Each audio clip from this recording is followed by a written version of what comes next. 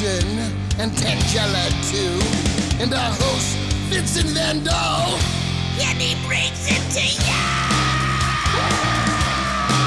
Creature features and all creatures and all features, and the creature gonna get you tonight. You better not turn out your bedroom light. He'll grab your head and give it such a bite. You may even die, just from a fright. You ain't nothing gonna be, baby. You ain't nothing gonna be alright. Cause the creature gonna get you, baby. It's gonna get you tonight.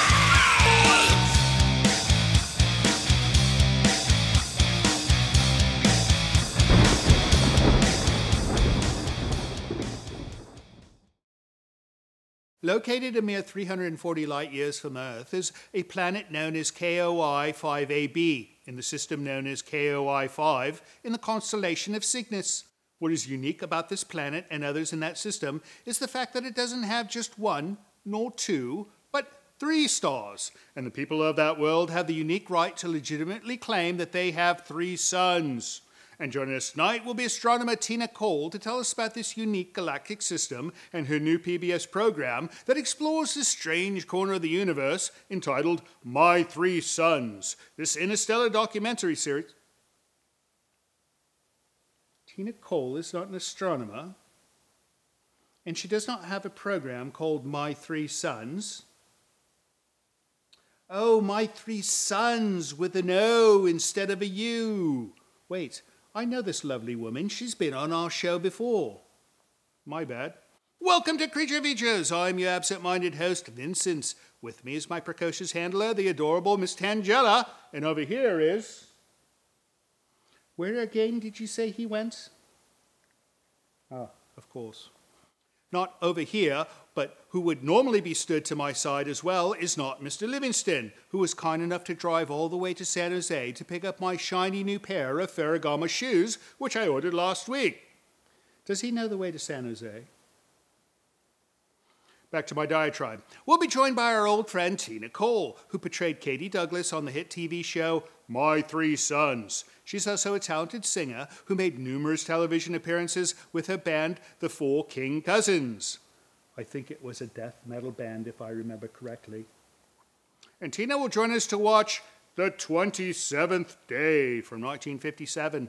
This is an interesting movie about 5 Earthlings abducted by an alien spacecraft who are then given superpowers in what appears to be a test of their humanity and self-restraint. You know, I wonder if these aliens are from the KOI 5 solar system. In any case, it looks like a fabulous film, and we think you'll all find it most amusing. So don't go away, for it is to be another night of interstellar fright, right here on Creature Features. Stay tuned.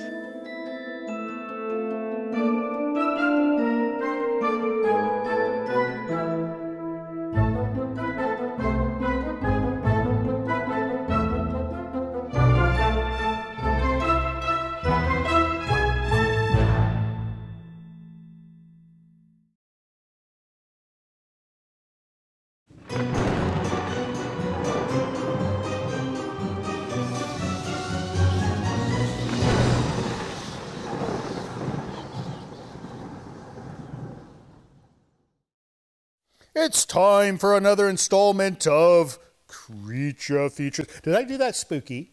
That would, you could do a little more. A little more spooky? Yeah. It's time for another installment of Creature Features. I have too ridiculous of a face to be spooky. No. Get crazy eyes. You need crazy eyes. I can't do crazy. Creature Feature. I like the way you do it better. Can you come back every week and do this for me? That'd be wonderful.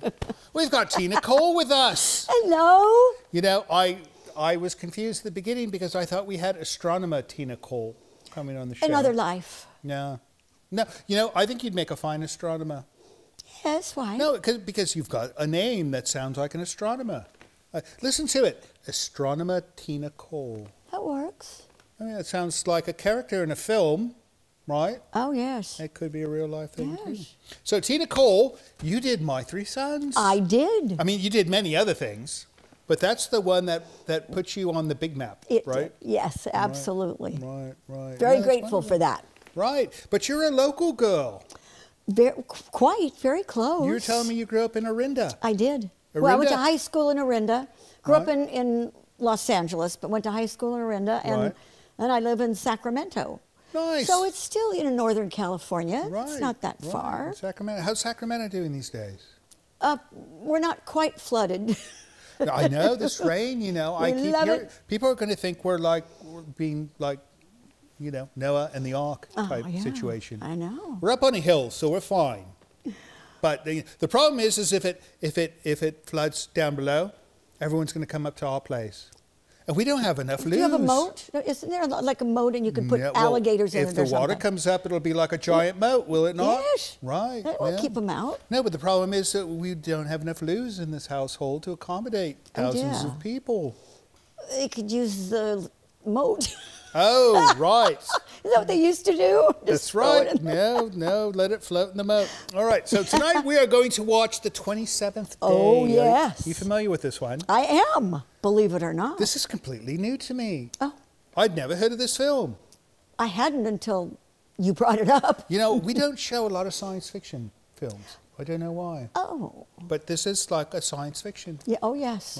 Right. Yeah, we need to show more of those. I think it started with me trying to get Star Wars, and they said no. And I figured all the other science fiction they would say no too, but no, that's all right. Oh. Good.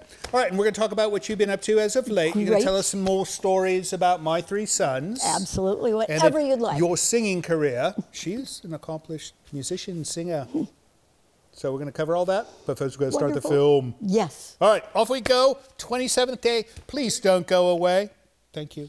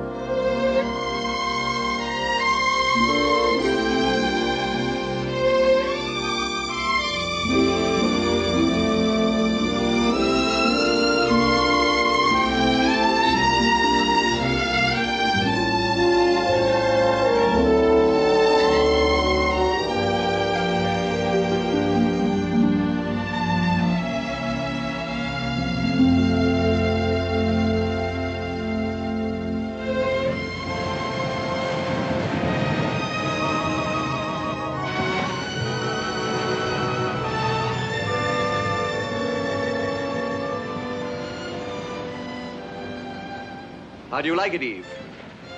Lovely. What is it? My impression of the coastline of Cornwall. Oh, Harry, darling, you painted the entire coastline of England. I've yet to see anything that looks like a wave. Never mind. Keep on trying. I'm going for a walk. You've absolutely no appreciation for modern art.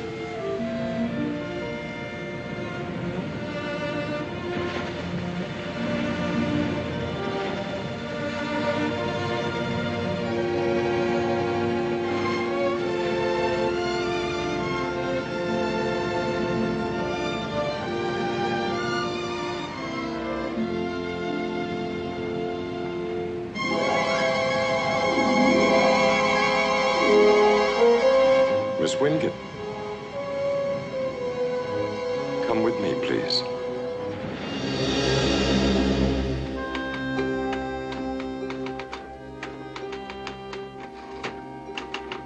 Two sugars? Three.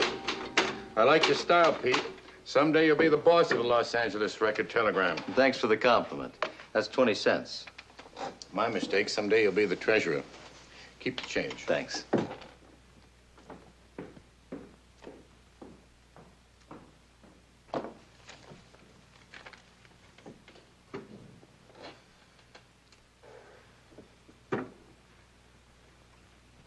Mr. Clark, Yeah? Who's that? my name is of no importance, Mr. Clark, but I must ask you to come with me.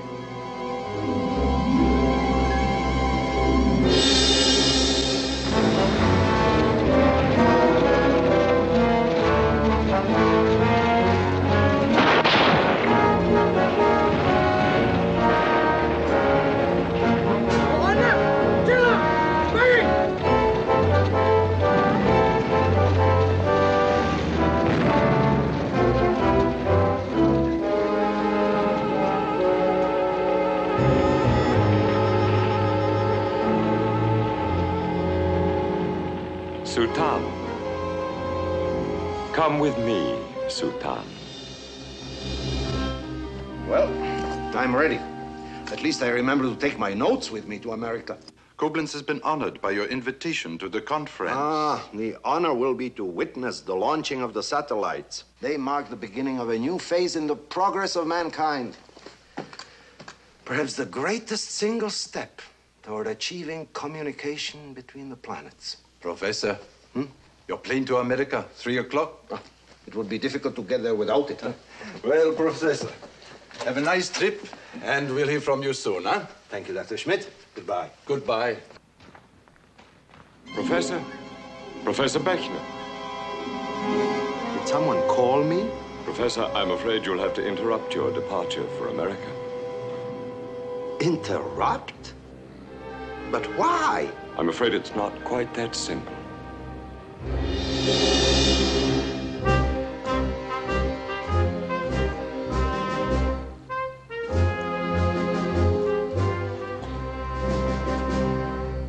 Ivan. Who goes there? You are in no danger, Ivan Godowski. Halt! Brian, fire! Your gun will not help.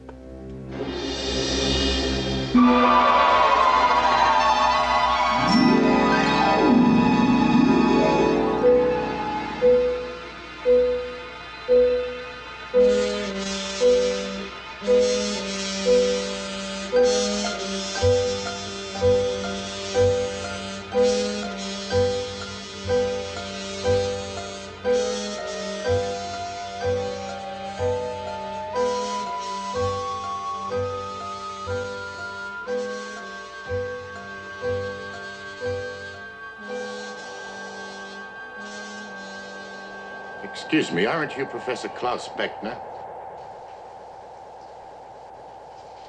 But what are we doing here? Where are we? I don't know. I was writing a column in the office of the Los Angeles Record Telegram. Somebody spoke to me. Next thing I knew, I woke up here. Los Angeles? I was in England. And I, my dear, was in Koblenz. But how? The how, I suspect we may never understand. What interests me now is why. It's pretty obvious where you're from, my dear. And you, soldier?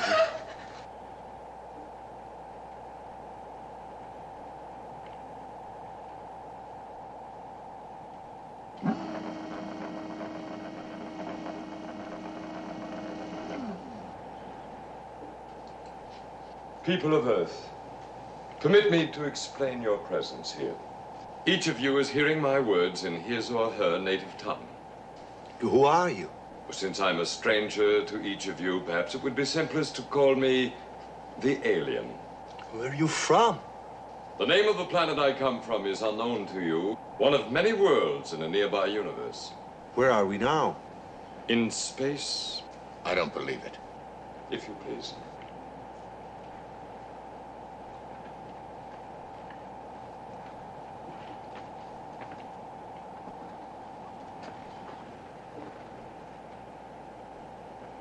It's the Earth. Don't be frightened. You'll be sent back to Earth absolutely unharmed. Furthermore, no measurable time by earthly standards will pass while you're here. Is such a thing possible? You're traveling at almost exactly the speed of light. At such a speed, time, as you know it, does not exist. Theoretically, but in actuality. Why have we been brought here? If you'll kindly be seated, I'll try to explain.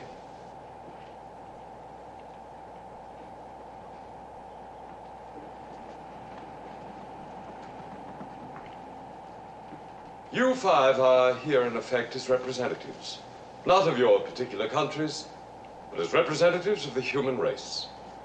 Then you have come to Earth to establish contact. Oh, no, Professor. We are here to help you save your beautiful planet. You talk as if the Earth were about to be destroyed. That danger exists. Your entire history is one of self-destruction. You have now what you believe to be the ultimate weapon, the H-bomb.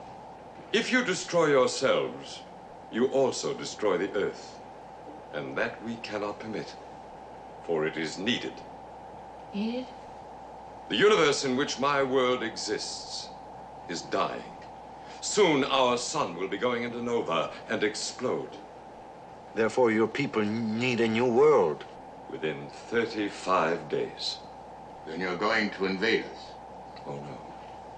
No, our moral code does not permit us to invade, nor to destroy any form of intelligent life. We are prepared to lend you a weapon. A weapon which will permit you to destroy yourselves without harming your planet. This weapon affects only human life. Nothing else will be harmed. It will be loaned to you for 27 of the 35 days remaining to us. If at the end of that time, midnight of the 27th day, Greenwich time, you've not used it, the weapon will automatically become harmless. You are under no compulsion to make use of the weapon. Yet you think we will. We cannot hope for disaster. We merely expect it. Say you're wrong. Say the 27 days go by and we don't use the weapons. What happens then? Your race will live. Mine will die. Who are you going to give the weapons to? The weapons, one apiece, will be given to each of you. You may, of course, turn them over to your governments. But the decision is yours. The weapons are yours to do with as you wish.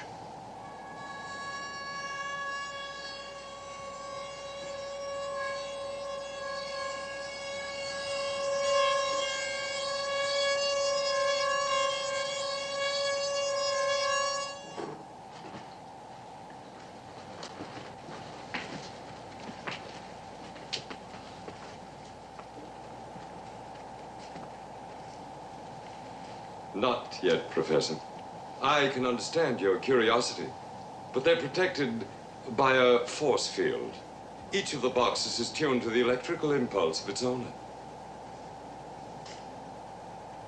Now, Professor, the one to your left is yours. Ivan Godovsky, the next is yours. Eve Wingate, the next is yours. Sutan, you too. The last is yours, Jonathan Clark.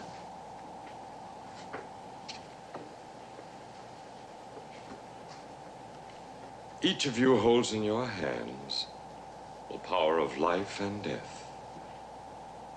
Each box contains 3 capsules. They are the weapon. They surpass by many times the power of anything your race has yet created. Each of the capsules has a diameter of lethal radiation, which is exactly 3,000 miles. There is then, in the combined capsules, more than enough power to wipe out all human life on your planet. To use the capsules, you remove the spindle, place the capsule down, speak loudly and clearly, the latitude and longitude in the center of the target area.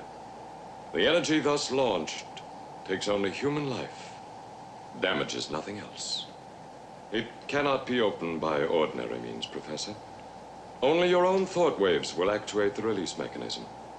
No other force on your Earth is capable of opening the box. But once it has been opened, anyone can pull the spindle, and any voice can launch them to their targets. What if we die? If any one of you is called by death, the capsules will become ineffective immediately. One more question, please. Do we have your solemn word that if we succeed in keeping the peace for 27 days, Earth will be free of invasion? You have my word, Professor. 27 days. You ask us to learn in 27 days what has escaped the world for thousands of years. You ask us to practice peace or die. The choice is not new, Professor. Only the weapons. Now, if you'll forgive me, time is short. Will you be kind enough to return to your seats, and you'll be sent back to Earth?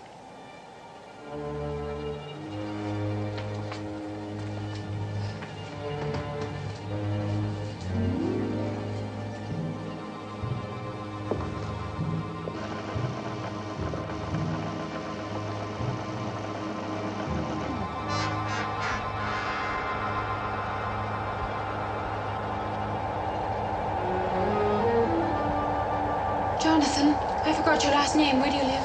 Clark, Los Angeles, California.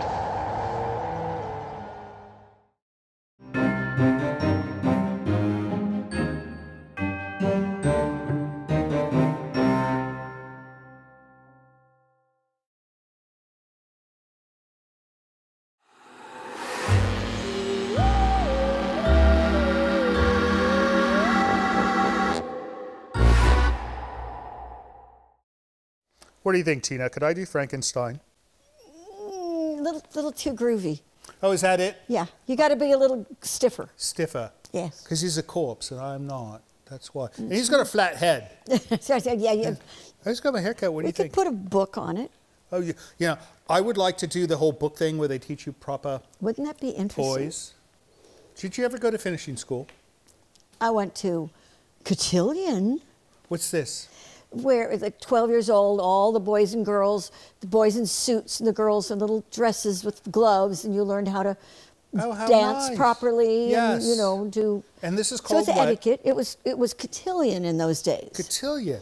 But I have taught etiquette. I've actually taught and ballroom dancing to my students Oh, how wonderful. because it is a lost art. Oh, it is? No. Yes, it is. It's No, very, we need more proper behavior as we well. do. I think the world would be a better place because it'd be more civilized, would it not? The civility is gone. That's right. No, we're going to bring it back. You Good. and me. All right. We're going to work on this.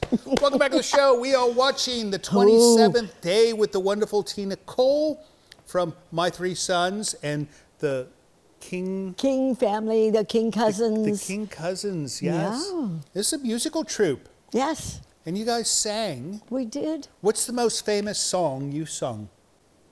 You mean of anybody's? Oh my goodness. Yes. We sang everybody's. We did every genre, except rap. That wasn't invented yet. No, that's right. You were before your time, right? Oh, you couldn't absolutely. do rap back then. 'cause Yeah, it was no rap. But we did a little of everything. What do you think of this film? I think it's very interesting. It's you'll different. It's different than the normal stuff we It show. is. It is. No, It is. Now, I'm Tom was dying telling to me- find out what they're up to. Oh, we're going to find out I soon. wanna know what the aliens Tom are was up to. telling me that the spacecraft was used in Earth versus the Flying Saucers as well, and in an episode of The Twilight Zone. Oh, seriously? Yeah, Hollywood is always reusing their props. When I played before I was Katie on My Three Sons, I played a girlfriend, Joanne. Right.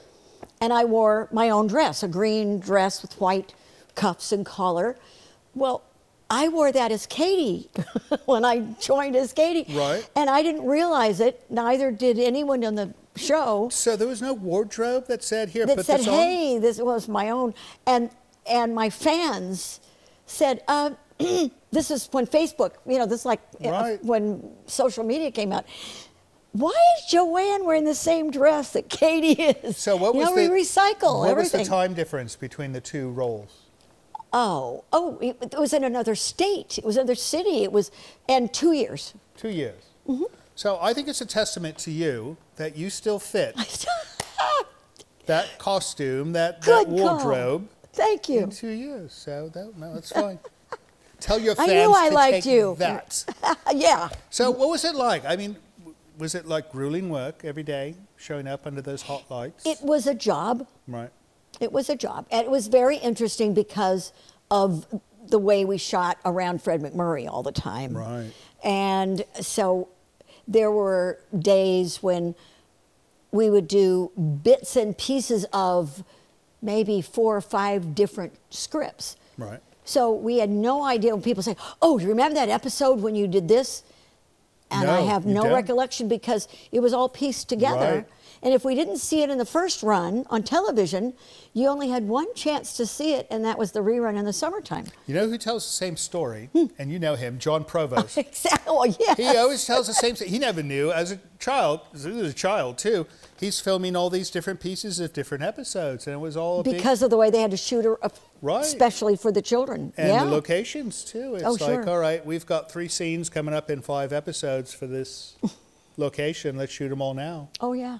The funny one was when I was pregnant with the triplets, and I had... And you were not actually pregnant. I was not. Your character. Yes, my Katie was pregnant, and usually up to that point, women just put a pillow around their waists. Right.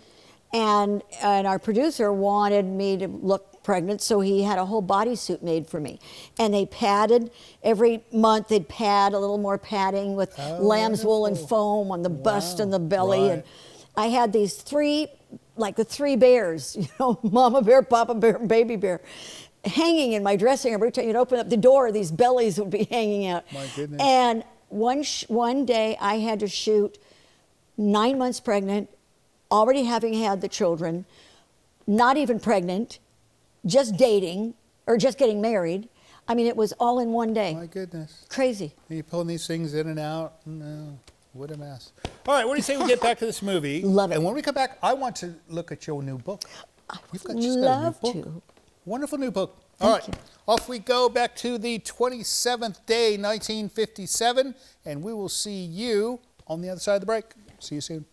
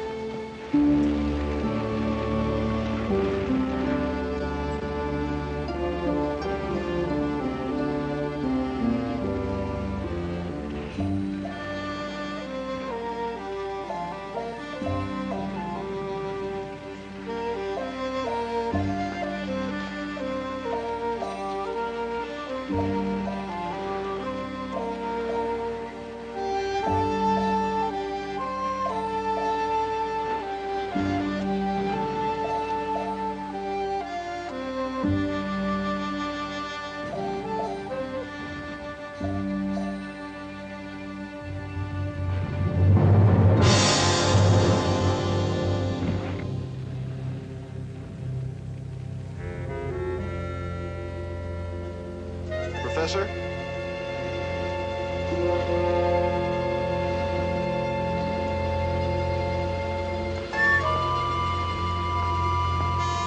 Professor, we have to hurry to catch the plane. Yes, of course.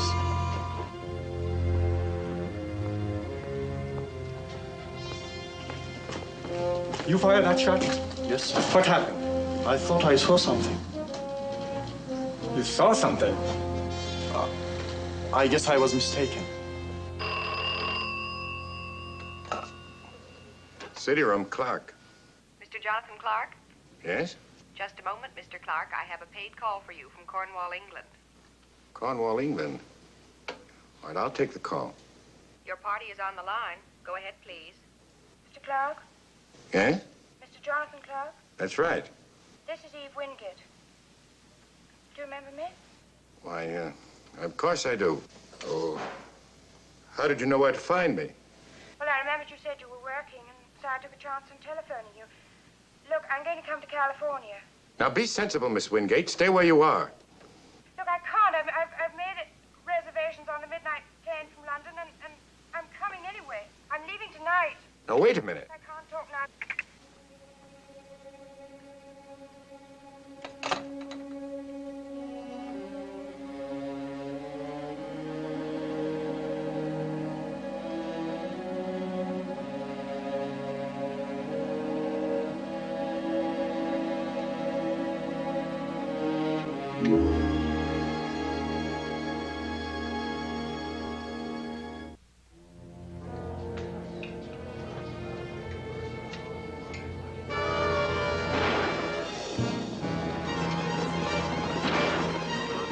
Afternoon, Mr. Clark.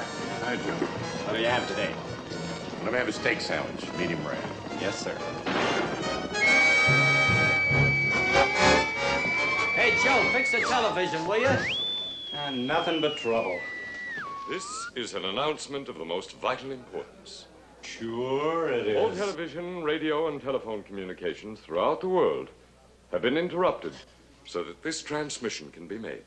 People of Earth, I am an alien from outer space. What's he selling? Flying saucers? 36 hours ago, 5 members of the human race were transported from Earth to the space vessel from which I'm speaking. Each of them has since been returned to Earth, bearing with them information of concern to every human being on your planet. These 5 people are Evelyn Wingate of Cornwall, England, Professor Klaus Bechner of Germany, Su Tan of the province of Kunming, China, Jonathan Clark of Los Angeles, California, and Private Ivan Godofsky, a soldier from behind the Iron Curtain.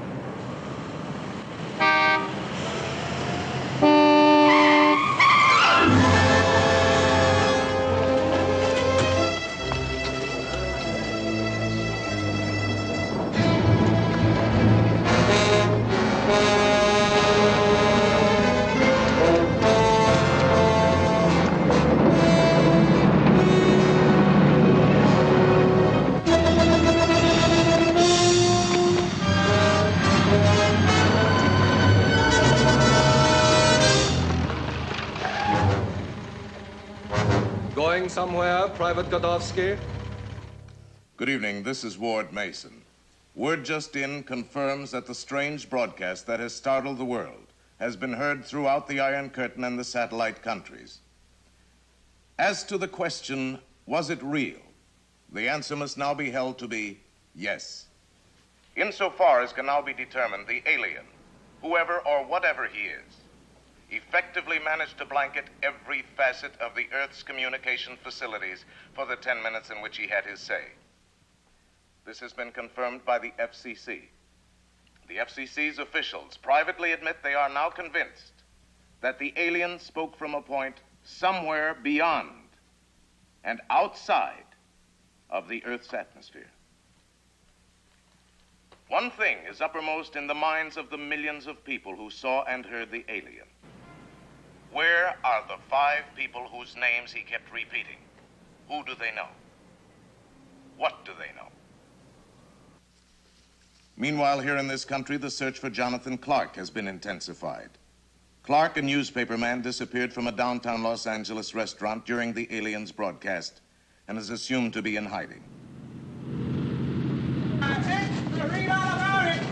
Extra, Martians, get there. I gotta read all about it. Police target for Jonathan Clark.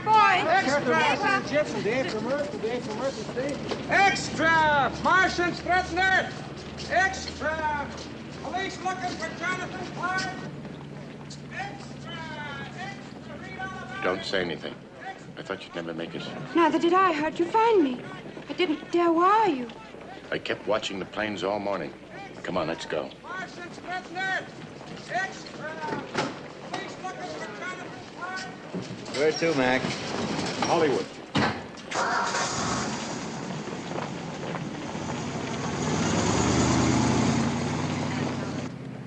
Does this thing work? Yes. Heaven's name's that? Rock and roll. Rock and roll. Music, almost. What's the matter? You look different. Of course, I'm disguised.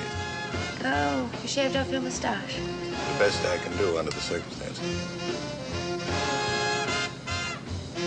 What are we going to do? I wish I knew. Since 1 o'clock this afternoon, I've been public enemy number 1. Are you sure we're right in running? Till I've had time to think, yes. Where do we run to? Where do we hide? We couldn't get out of Los Angeles even if we tried. 3 minutes after my disappearance, they had this whole town locked up. Where to then? I think I know a place. It's crazy, but it might work.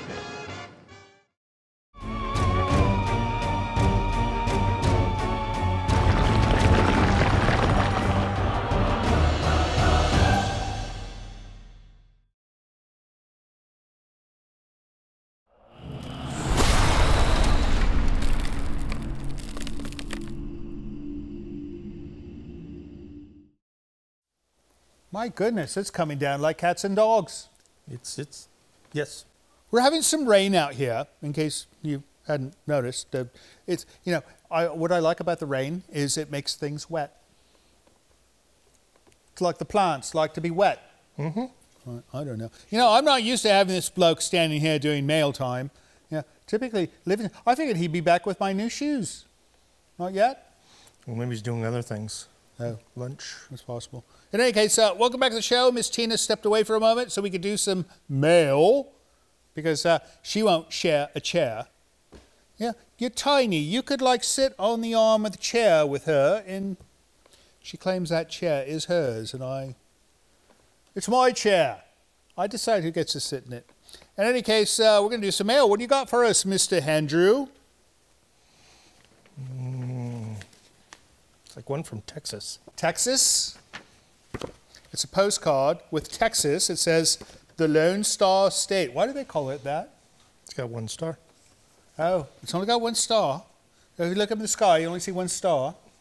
According to that. I don't know. All right.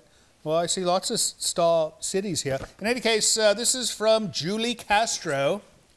Julie Castro. And she goes, Dear Vincent, Mr. Livingston, and the beautiful and mischievous Tangela. That she is. Mischievous. I don't know about the other stuff. I promised Tangela when I was at East Bay Comic-Con that I would send a postcard from Texas. Thank you for all the selfies and autograph pictures. I was so excited to meet all of you. So, in case you don't know, we did a convention called East Bay Comic-Con in Concord, California. That was back in February, was it not? Mm-hmm. No, we were there and we did photos. You know, when we do conventions, we don't really sell things. We just do photos with our friends and have fun. I don't want to sit at a table and sell things. You know, Superman does that, but I'm not Superman, so I won't do it. Let's see. She goes, it was great seeing you in person. I used to watch on Coffee TV 20, but now watch you on YouTube since moving to Texas from California. I hope you can attend more conventions. I love your show. Thanks for all the great fun. A forever fan, Julie Castro. Well, thank you so much, Julie, and we hope things are going well in Texas. She does not say where in Texas she's from. Maybe she's in all these cities. I don't know. What else you got? A blue one. A blue one. All right, this is from Beverly Dancy. Oh, that's a nice name. Dancy. It's like fancy, but it's Dancy. Maybe she dances. Yeah. I don't know. But Beverly, I wonder if people call her Bev. Bev Mirage. I don't know. Dear Creature Feature crew, I'm reaching out to you from the spooky little state of Rhode Island, home of the Conjuring House, the original Vampire Lore, the Dark Shadows Mansion, and the famous Ghost Hunters crew. Ever since I discovered your show on Roku and YouTube, I just can't stop watching. I suffer from insomnia, and the movies you show remind me so much of my youth. You know, lots of people with insomnia watch our program so they could sleep. It's true. I mean, if I'm tired and I cannot sleep, I will watch our show and I'll fall asleep quickly. I love watching the old actors in their prime and plots that didn't twist your brain into knots. I find the host stylish in his rocker black leather. She's talking about me. Mm-hmm. You know, I'm not wearing much leather. It's just a tiny little piece of leather right there. So all the leather is on my shoe and on the collar. That's it. And Tangela to be a ball of devilish fun. You know, I can talk about how much actual fun she is. She's trouble. So if you like trouble, I suppose that's good. Be careful with her. She's within striking range. I know. I would love to see her face off against that spooky lady in blue behind you. You know, she's actually friends with the ghost. She's the only one that ever sees her anymore. So that won't be happening for a while, but one of the other ghosts, maybe. And don't get me started on that haughty Mr. Livingston. So regal, so handsome. You know, it's a good thing he's not here. His nose would be going vertically upwards. His head would just go... Yes. Wishing you continued success, and now I'm a Patreon. Well, thank you so much for your support, Beverly, and thank you so much for writing to us. She didn't say where she's from. Oh, Rhode Island, yes. So, hope things are well in Rhode Island. That it? No, we got a giant cardboard. We've got a big one. Cardboard letter. A cardboard letter. Do you think somebody just writes large and that's why they did this? Possible. All right, this is from Richard Kaiser. We've heard from Richard before. It's a unique name. Warren, Rhode Island. The other one was from Rhode Island, right? The blue was from Rhode Island. I wonder if it got planned that way. Maybe the mail comes in waves. Here, you can have this back. And what have we got here? Oh, I see something nice here. All right, I know where we're going with this one. Oh, how nice. All right, so it's a wonderful painting created by Richard. Let me hold this up. Get this. Look. Guess who? And, you know, he modeled this from our Friday show, because I recall one Friday show, you were in the Bob Wilkins chair. That's actually Bob Wilkins' chair, you know. It's not like a fake rocking chair with a skull. Here, you take this. I'm sure she'll place that in a place of honor. And he goes, hi, Tangela, Vincent and Livingston, or Andrew. I'm inserting that myself. I know you're not too crazy about getting more than one correspondence from the same viewer, but I felt inspired to do one more portrait of Tangela. Now, we don't mind multiples, people writing. No, it's nice sometimes. Because, you know, we'll ask them on the air, oh, how are you? Thank you. And they write us back and they tell us how they are, right? So it's all right. But don't send us 20 letters. It'll be like, what's this head, and send us a letter every day. That's too much. All right, I felt inspired to do one more portrait of Tangela. This watercolor is of a Tangela in Bob Wilkins' chair. When I saw Tangela in the chair, I just had to paint her. The other painting of Tangela was shown on the episode with the oblong box. I recall that one. I think that's up in here somewhere. Hope you like the painting and keep up the great show, especially the black and white horror. Thanks, Richard Kaiser. Well, thank you so much, Richard, and we appreciate your wonderful work. Send us more. But if you do one of me, make me look pretty, not like I look now. In any case, that's it, right? That is it for mail. If you'd like to send us mail of your own, simply go to hellocreaturefeatures.com and you can get our email address, or you can get our physical mailing address, so that if you want to send a painting like Richard, you have a method of doing so. We'll be right back after the next segment of the movie, and in the meantime, I think Andrew's going to die. There's no real danger, Mr. Ingram. There's a slight concussion, but he'll be able to talk in a few days. That long? I'll have to inform the president. Excuse me, Professor Carl Newhouse to see you. Oh, thank you. Excuse me? Nurse. How are you, Carl? Sorry to drag you away from your project. How's the professor? Recovering. Have you been able to talk to him? Not yet. Look, we found this on the professor. That's why we called you, and we'd very much like to know what it is.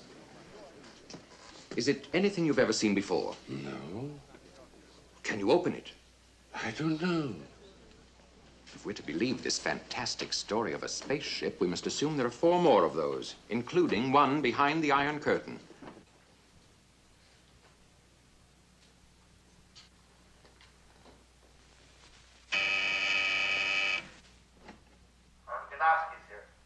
Send him in.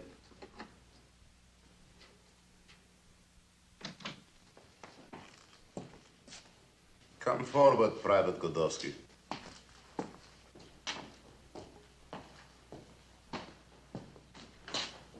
You have been honored, Private Godowski, the first member of our country to visit space.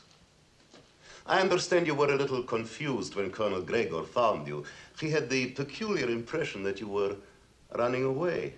The broadcast said that you were taken aboard the spaceship 36 hours ago. Yes, sir. How is it that you did not come to us at once? I was afraid no one would believe me, sir. I understand that these people from space gave you some very important information. Yes, sir. I'm waiting. They just gave me that box. It's very interesting.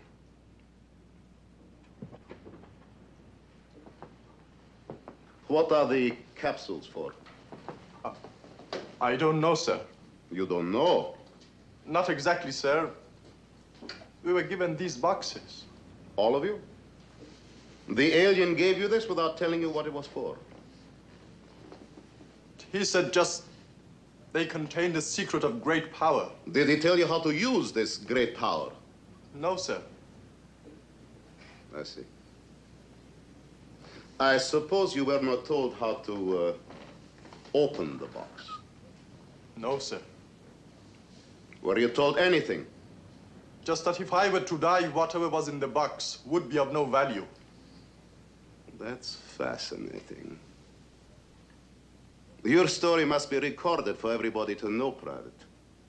You will be happy to repeat it at greater length, will you not? Yes, sir. You're dismissed.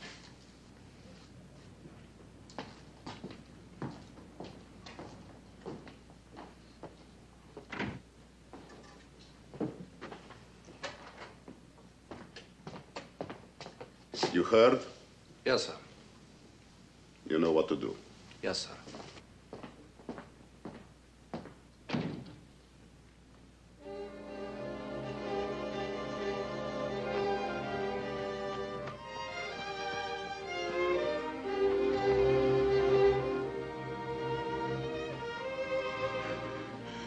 A racetrack. It's the last place on earth I would have thought of coming to.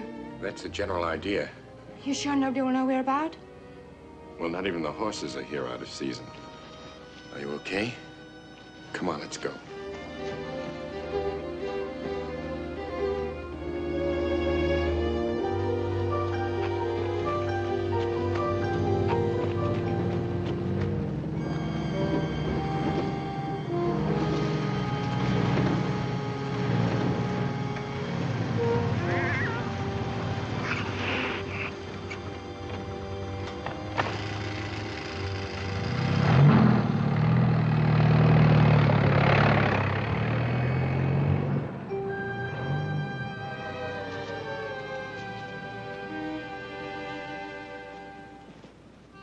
How many of those?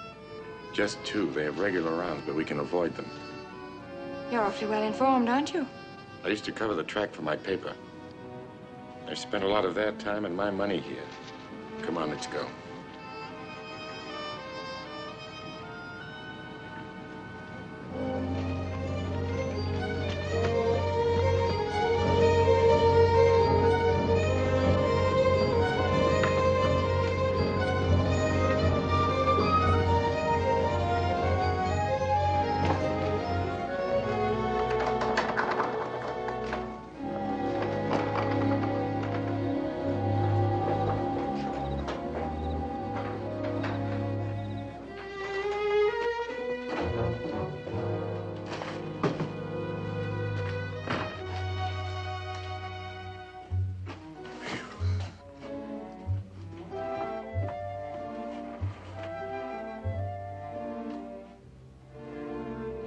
I hope this works.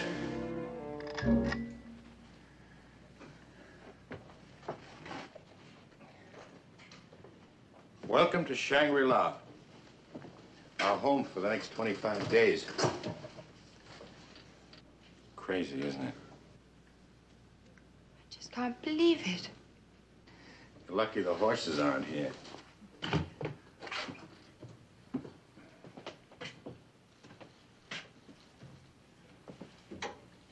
Say, blankets, humankind. Which floor would Madam prefer, the upstairs or downstairs? Look, before we really settle down, I think we better start by rearranging the furniture, don't you? One duplex coming up. Cocktails, anyone? You forced me. Cheers. Good luck. Say, that's good. Where'd you learn to fix such a good martini? Was easy. You forgot the vermouth.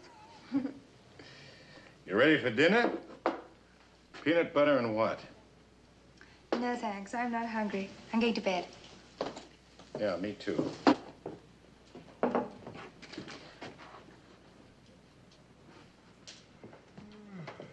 Why don't you take your drink and go and look at the moonlight? Women. Oh, Jonathan. Why don't you just call me John? All right, John. I trust you're a sound sleeper. I don't walk in my sleep, if that's what you mean. That's exactly what I meant.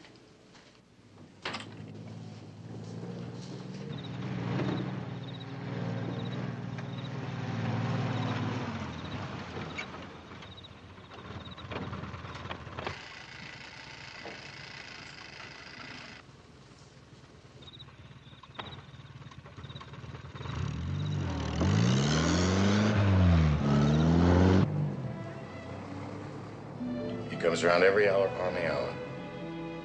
I'd almost forgotten we were hiding. I know what you mean.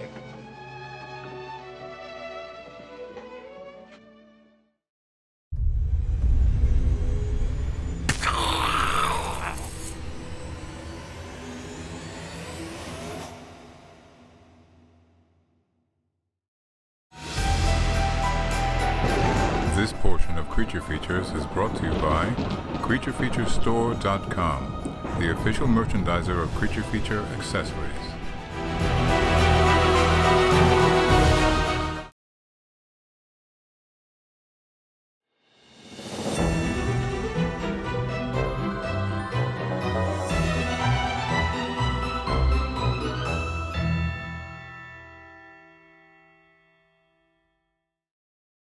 You know, Tina Cole, this film looks like an episode of The Twilight Zone. It's just... It does, and the music, too. It's got the look and feel. It does. Right, right. Yeah, especially with those when it goes, the big ball of white. Right. Oh, yeah.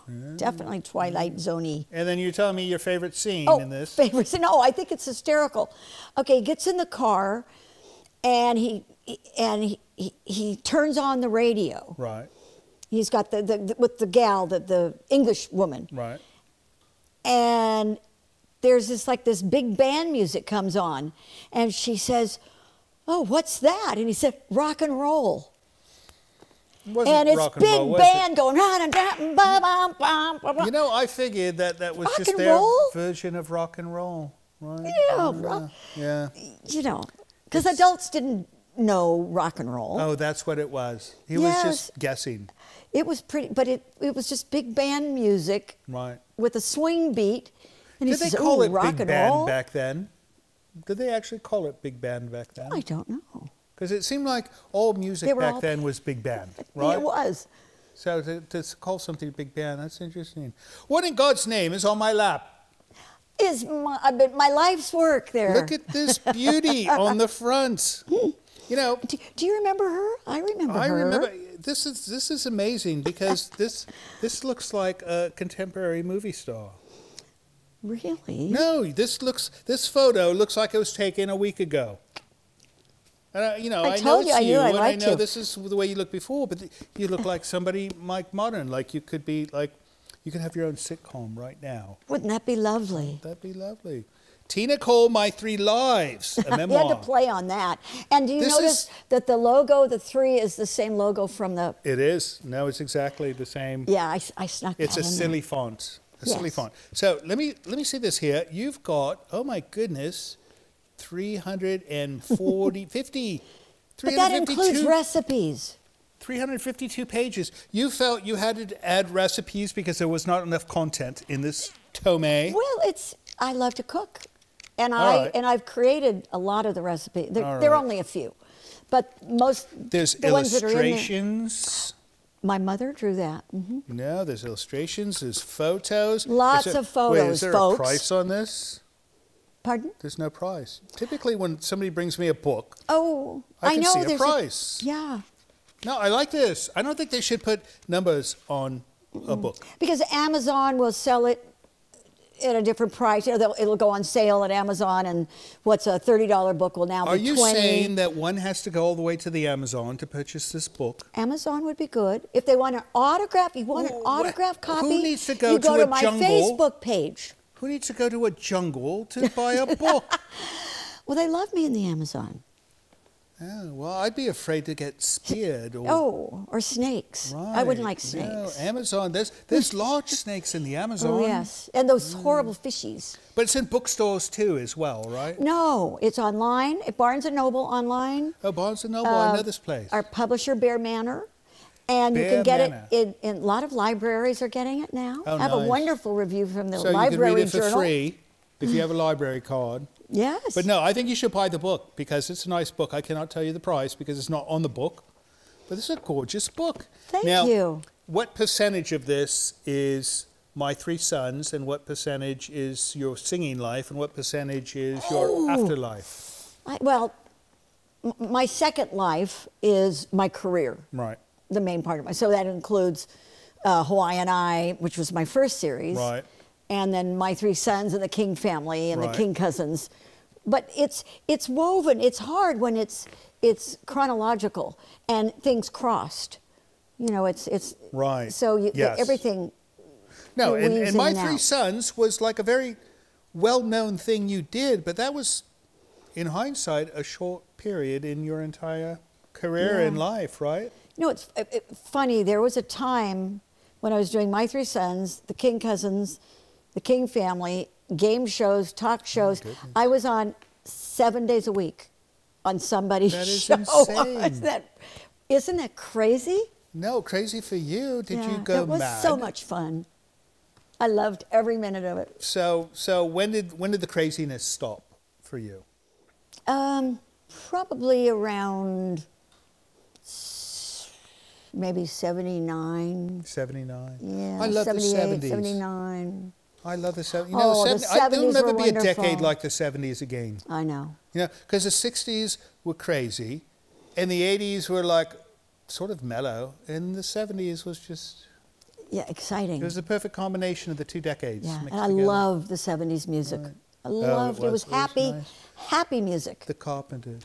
There'll never be another set of Carpenters. I mean, we know we have actual carpenters that work with wood, but there will never be another that voice set of of Carpenters. her voice. Right, yeah, she was the best. All right, I'm getting the signal. We got to get back to the Oh, film, good. but when we come back, we're going to talk some more about and this remember book. remember the rock and roll. You gotta Rock and yeah. roll. It is big band is not rock and roll. No. And vice versa.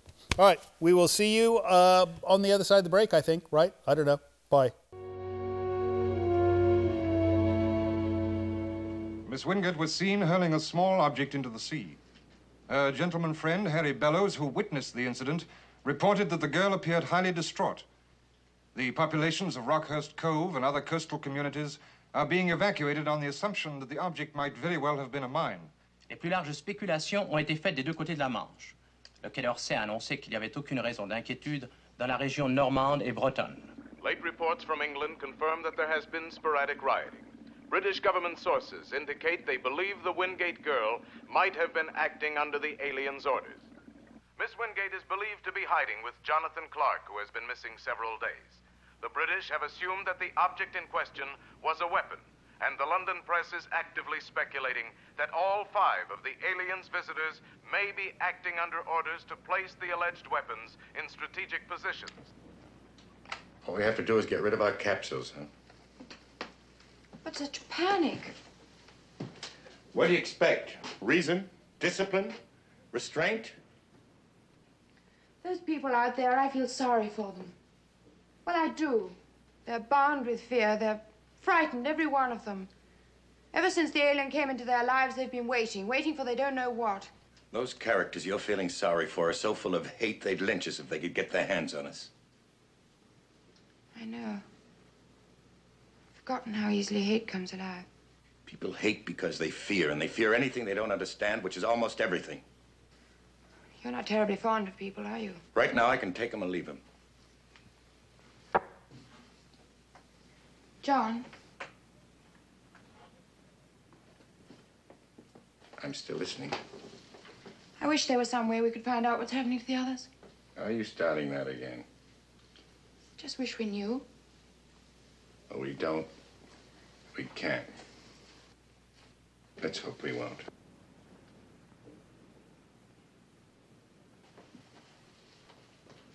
We who are supposed to have the finest scientific minds in the world cannot open one small box. Sir, it resists every test known to modern science.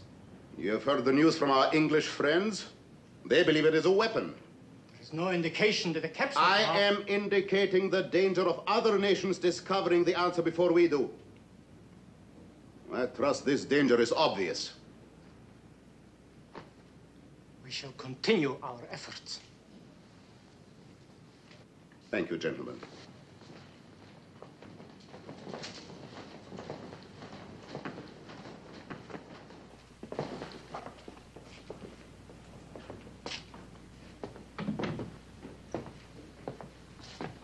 Well? Nothing, sir. You think he's lying? No. He's not clever enough to have thought up a story as incredible as the one he tells. And there is something he's not telling us. Exactly. But we've been over the story 100 times. It's taken tremendous courage for him to go on like this. Even torture cannot break him. He must be broken. He insists the contents of the box will be useless if he dies. He's right.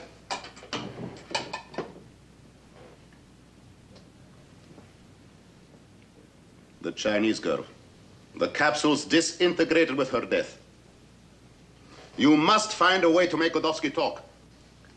Yes, sir. Oh, and Gregor. Yes, sir. How difficult do you think it would be to get to Bechner? I'll find out, sir.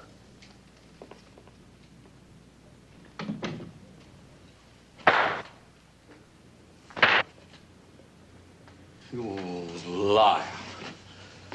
You filthy, traitorous liar. It was a weapon, and you pretended that you didn't know. Look, America revealed Spacebox weapon. American warmongers are screaming that knowledge of the alien weapon makes them undisputed rulers of the world. Ivan Godowski, who refused his country information which might have protected it against the American threats, will go down as the greatest traitor this country has ever known. You must tell me the truth. Tell me the truth, Ivan!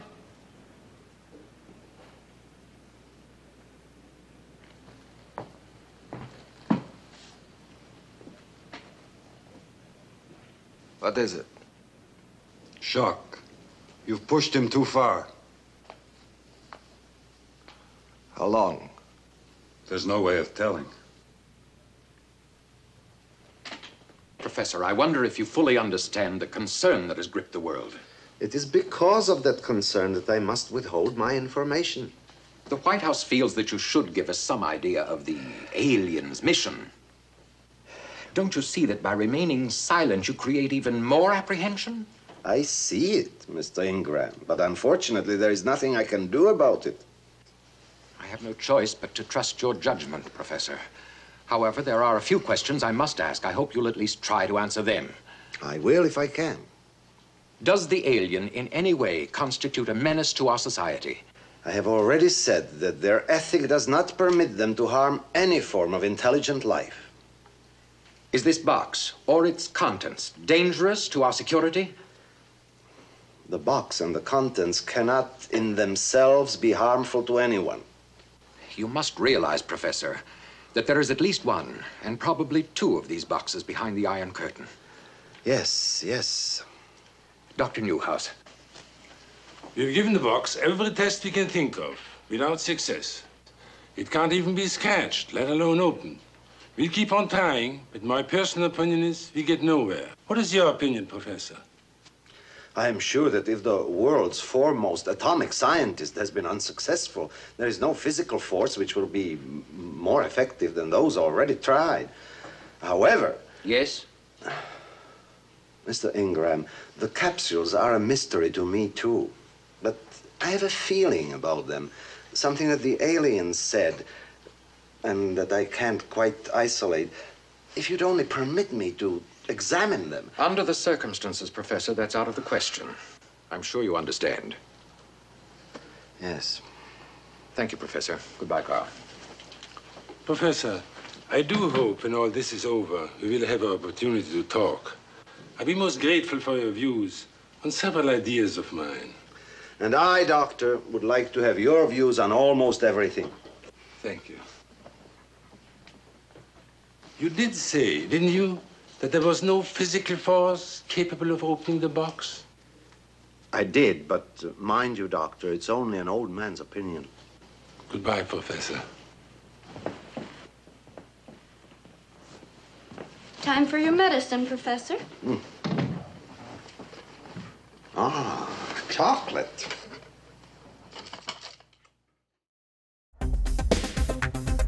Hey, this is Red from Dayton, Ohio. I just discovered your show on YouTube. I think it's awesome. It's 10 times better and more entertaining than Spenguli. So I'll find more episodes and watch more, and if I can catch you on live TV, I'll do the same. Peace out, man. Thanks a lot.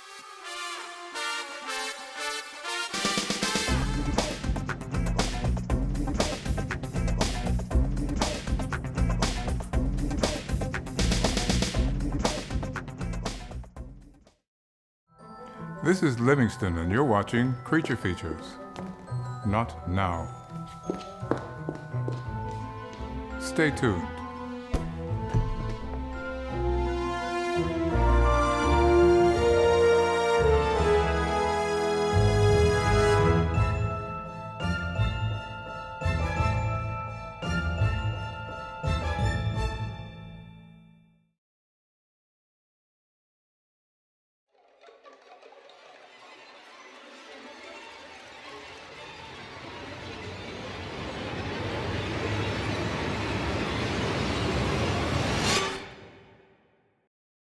Can you imagine having this kind of power to create havoc on the other side of the globe?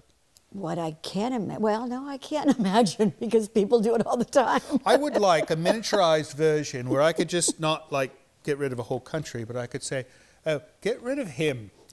Oh, wouldn't that be wonderful? Make him go away. Yes. That would be nice. That would be very nice. I think they could sell quite a few of those. But why is it in these kinds of movies that the aliens are always bad? They're always going to take over Earth. They're going to... You know... So we're terrified of the aliens and what they could do. That's an interesting point, because that switched. That switched. Didn't like it? With like E.T. and yes. with it's Close Encounters. Right, right. So it did switch a bit. Did you ever see the film Starman? Loved it. Wasn't that a wonderful film? I loved that movie. That was a wonderful film, and you know, it's one I've tried to get. We cannot get it yet because someday we'll get it. Oh. But no, wonderful film, and that's one of the Bridges. It's Jeff Bridges. Jeff Bridges, and then, what's her name? She was Indiana Jones' first girlfriend. Karen. I want to say, I don't know. Yeah. Karen Allen? Karen Allen. Is that her? Yes, but who was the alien? It was Jeff Bridges. Oh, Starman. I'm thinking. You know what I'm thinking of? You're thinking of what's his head? The singer. Who was the Music Man? Ziggy Stardust is who you're thinking of. Who played the Music Man? Big Broadway guy. Robert Preston. Robert Preston. Robert Preston? Yeah. I'm thinking of a whole other movie, but I love Starman. But there's another one. A kid I want to see on a this video one. game, and the aliens come and it's okay, no, that's the last the last Starfighter. Fighter, right.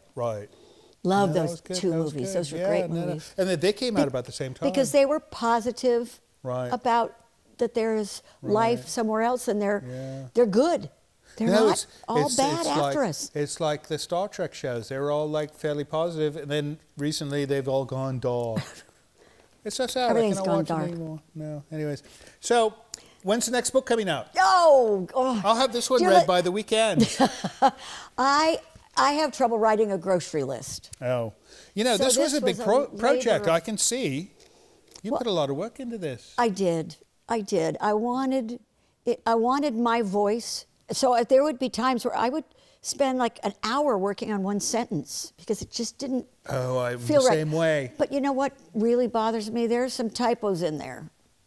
Oh, and I that's don't. all right. I'm admitting it right now, so you don't have to write me. No, there's nothing wrong with that. And you know, that's your publisher's problem, he promised that with the next printing, which is going to be in a couple months, your publisher, they're going to correct all of those. So don't write me about it because I'm very aware of it. Right. But so the voice is mine. It is my only book. Your first and only book. Yes. That's incredible. No, it's if I were to write a first book, it would be like this. Then it'd be like, right, I played music by. You know, that'd be But that's why it's 3 lives, because it covers all 3, right. you know, eras of all my 3 life. stages. Well, I expect that you're going to have another book the same size, because you've got a long ways to go, right? Yes, I do. See? All right. And we've got a long way to go in this movie, so let's get back to it, shall quick. we? All right, off we go. 27th day, and when we come back, we'll chat some more, right? Yes. Hopefully. All right, see you soon. What time is it? 11:15. Planning on going somewhere? No. I just wondered if we couldn't get some news. We haven't heard anything about Professor Beckner for 2 days. If he'd have told them anything, we'd have heard. How long are we going to stay here, just hiding like hunted animals? Look, I'm no Boy Scout doing this for kicks. You don't think I like hiding, do you? The funny thing, here I am, a newspaper man, sitting on the best story of my life, and I can't do anything about it. Then why do we stay here? Maybe for the first time in my life, I think enough about the next guy to do the right thing by him. Maybe you're wrong. Why don't you just keep doing what you're doing and don't try to judge me? I'm not interested in your opinion. Well, I have a right to them. But I don't think you do. As far as I'm concerned, you lost your rights when you threw those capsules away.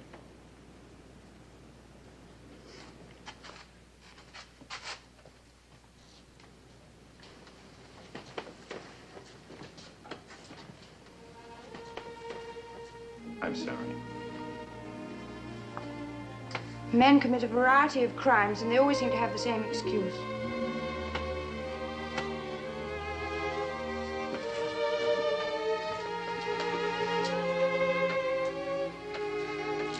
We've been here 10 days, and we've managed to disagree on every one of them. It's normal. Take 2 strangers, put them in close quarters, have them clean, cook, talk. Actually, we've had all the disadvantages of marriage without any of the advantages.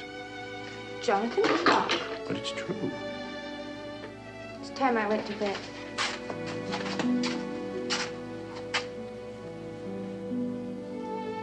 Sleep well.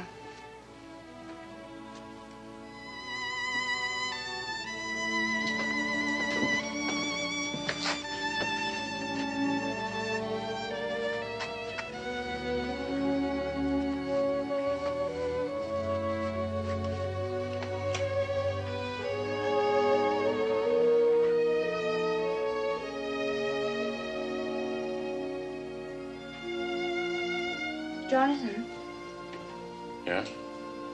were you in the last war? Mm-hmm. Were you a determined soldier? What do you mean? I mean, if you had an objective to take, were you always successful? Uh-huh. That's nice. What'd you say? I said good night.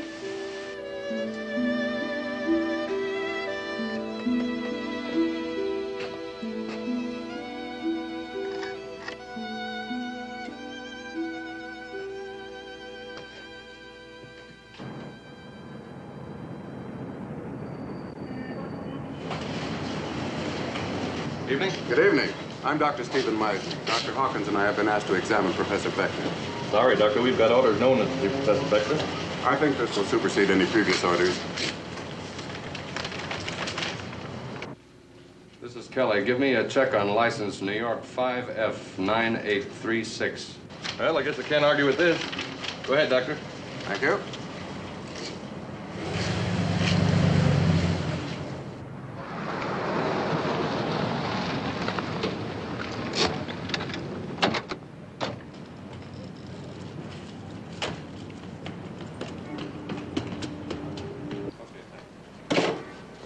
Who's that just went in? Dr. Stephen Meisner. Meisner's home in bed. Come on.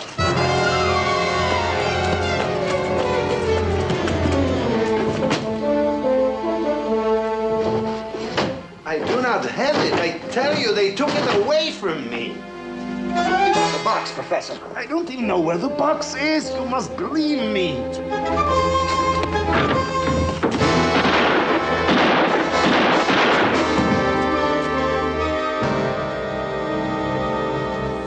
You two all right? Yes, but who were they? I think we could both make a pretty good guess. Beckner was unharmed and is resting comfortably. The official bulletin said merely that 2 unidentified men were shot and killed last night in an attempt on Professor Beckner's life. But it is widely assumed that the 2 would-be assassins were foreign agents attempting to recover the mysterious box believed to have been given Beckner while on the alien spaceship.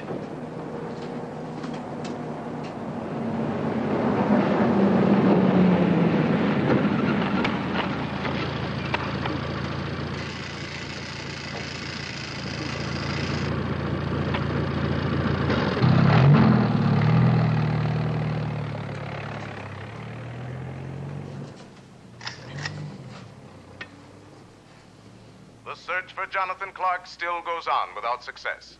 The federal authorities are repeating their warnings. People are not to take the law into their own hands.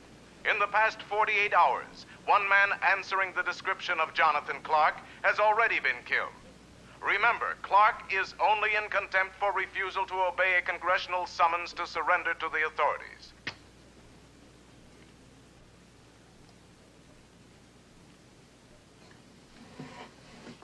You're no more to blame for the panic in the world than any of the rest of us. We all avoided our responsibility by running away from it.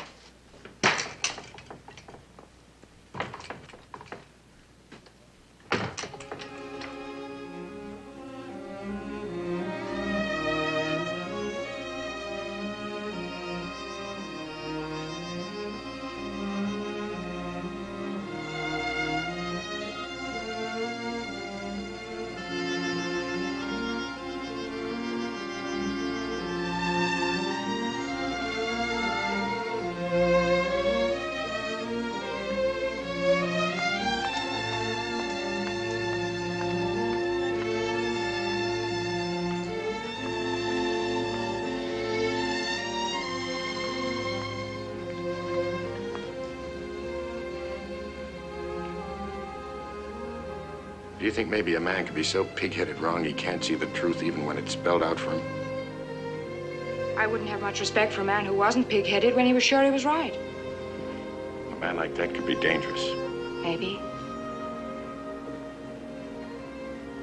When the alien first gave us these capsules, I thought the whole thing was preposterous. It seemed pretty obvious that all we had to do was to keep them hidden until the 27 days were up. Well, even the Chinese girl and Ivan would have seen that. It was all too easy. Would have been all right if the alien hadn't made the broadcast. Yeah, but he did. And now we're being hunted like animals.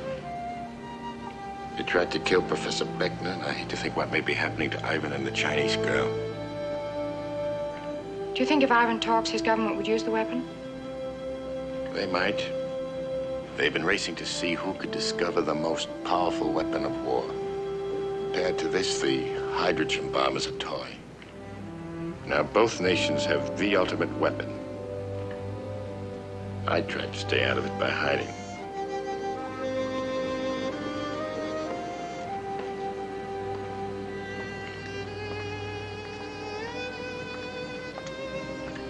Are you thinking of giving yourself up?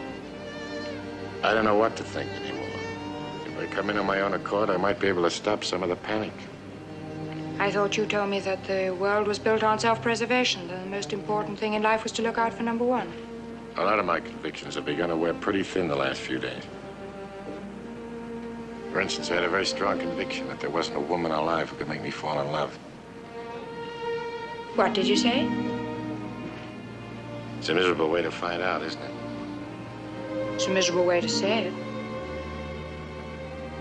Maybe someday I can say it better.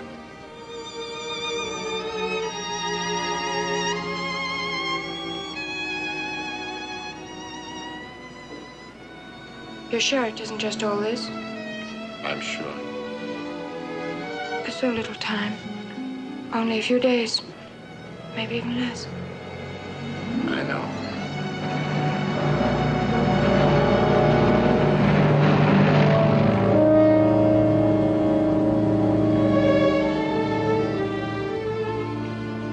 You know, it's not going to be so easy to give ourselves up.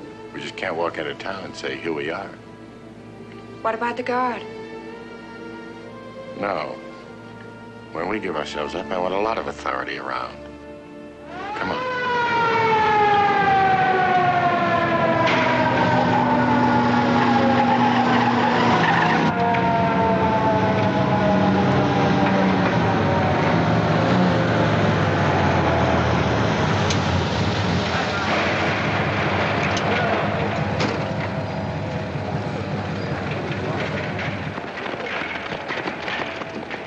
Good morning. I'm Jonathan Clark.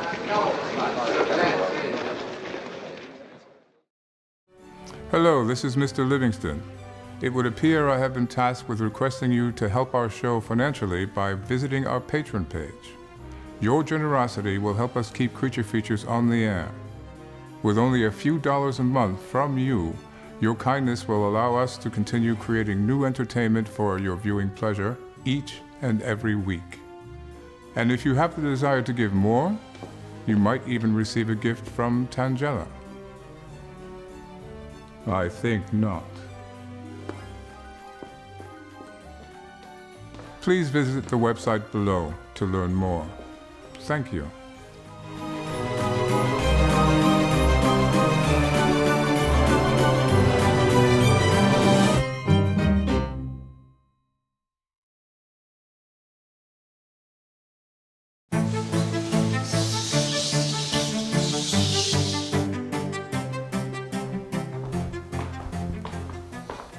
Are those Mentos? Can I have one? Thank you.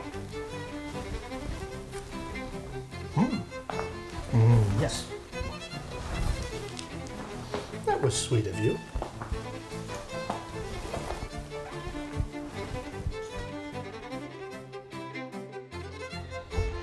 Uh-oh.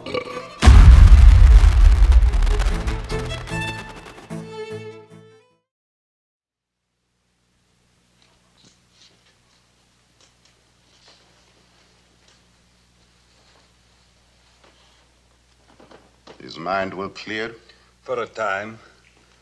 To administer pentothal after only 5 days. You can question him, sir, but you understand his condition.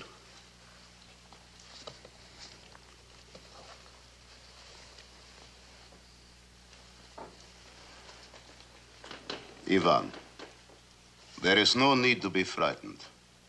I know now you wanted only to protect us from the horrors of war. Is that not so? Yet you have failed. The imperialist nations have pooled the aliens' weapons. We find ourselves defenseless unless you can help us, Ivan. You and you alone can save your people from destruction. Your father gave his life in the defense of his country. I have here a letter from your mother. She wants you to ensure that your father's life was not given in vain. Help us, Ivan. If you should have a relapse, we would be at the mercy of our enemies. I'll tell you everything.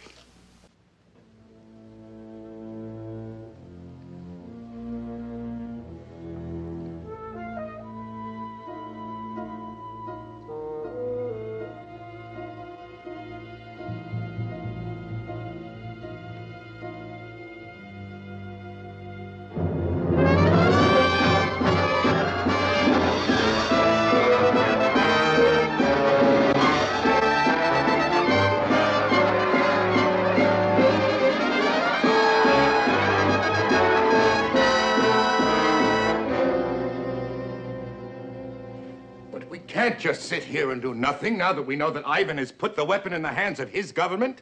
Are you proposing that we use ours? That would be the first step in fulfilling the aliens' plan. Alien, all this nonsense about their high morality. Well, it's double talk. They give us a weapon and they expect us to use it. And yet they give the impression that they hope we won't. Morality. Well, if they're so full of morals and loving kindness, how come they just happen to have 15 nice, shiny human exterminators lying around? I don't think you are being fair to the alien. Fair? They could have simply used their capsules and taken our planet. Jonathan, imagine what we must look like in their eyes. Since the first men hit one another with clubs, the human race has spent more time destroying itself than in any other endeavor. But the aliens have not tried to judge us. They have merely intensified our choice. A choice that has faced us since the first atomic bomb. Now, with them, it's not so much a choice as it is an ultimatum. I think we are all missing a significant point. What's that, Professor? If we were a stable, mature people, this would be almost nothing. The alien would have presented us with the capsules, and we, upon returning to Earth, would have promptly tossed them into the nearest sewer. Or the nearest ocean. Instead, we returned to Earth terrified. Why? Because we knew that the human race could not be trusted to handle these bombs any more than an undisciplined child could be trusted with a high-powered rifle. That still doesn't help us to know what to do. If only they'd let me work on the capsules. But they are even afraid of me. You have an idea? I do not pretend to know how the capsules operate, but if only I could get my hands on one of them, perhaps... Perhaps what? It's just a feeling that I know something. Or I ought to know it. Would you come with me, please? We're wanted at the Pentagon.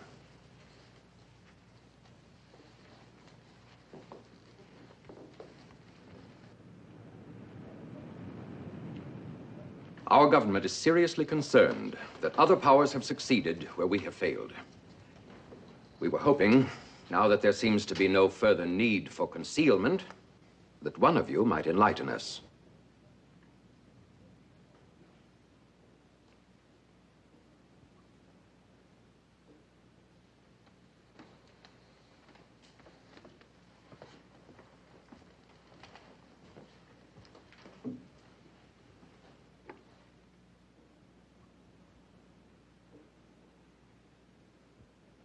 Amazing.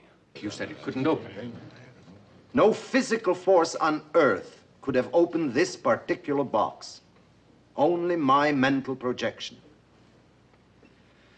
By the same token, no one but Ivan Godovsky could have opened his box. They are keyed to the electrical impulses of their possessors. Well, then their story is true.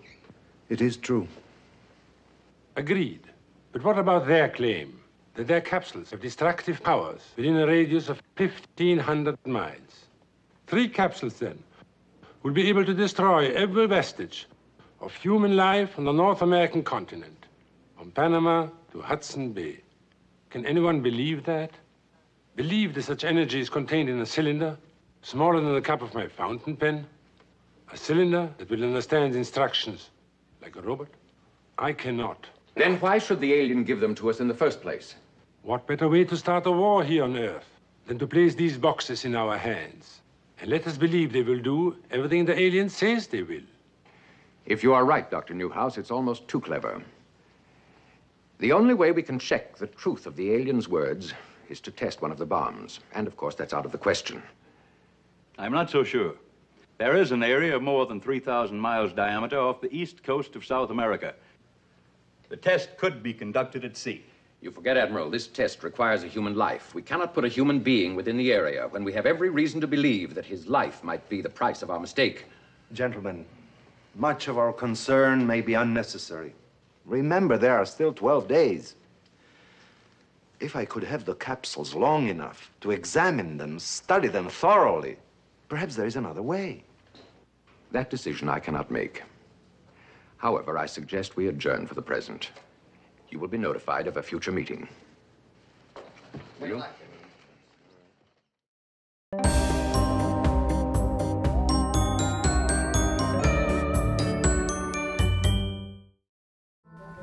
This is Livingston, and you're watching Creature Features.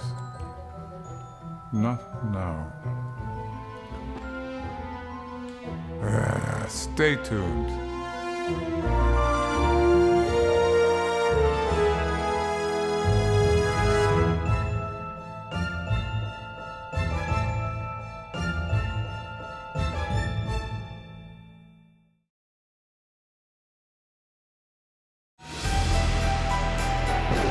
This portion of Creature Features is brought to you by CreatureFeatureStore.com, the official merchandiser of Creature Feature accessories.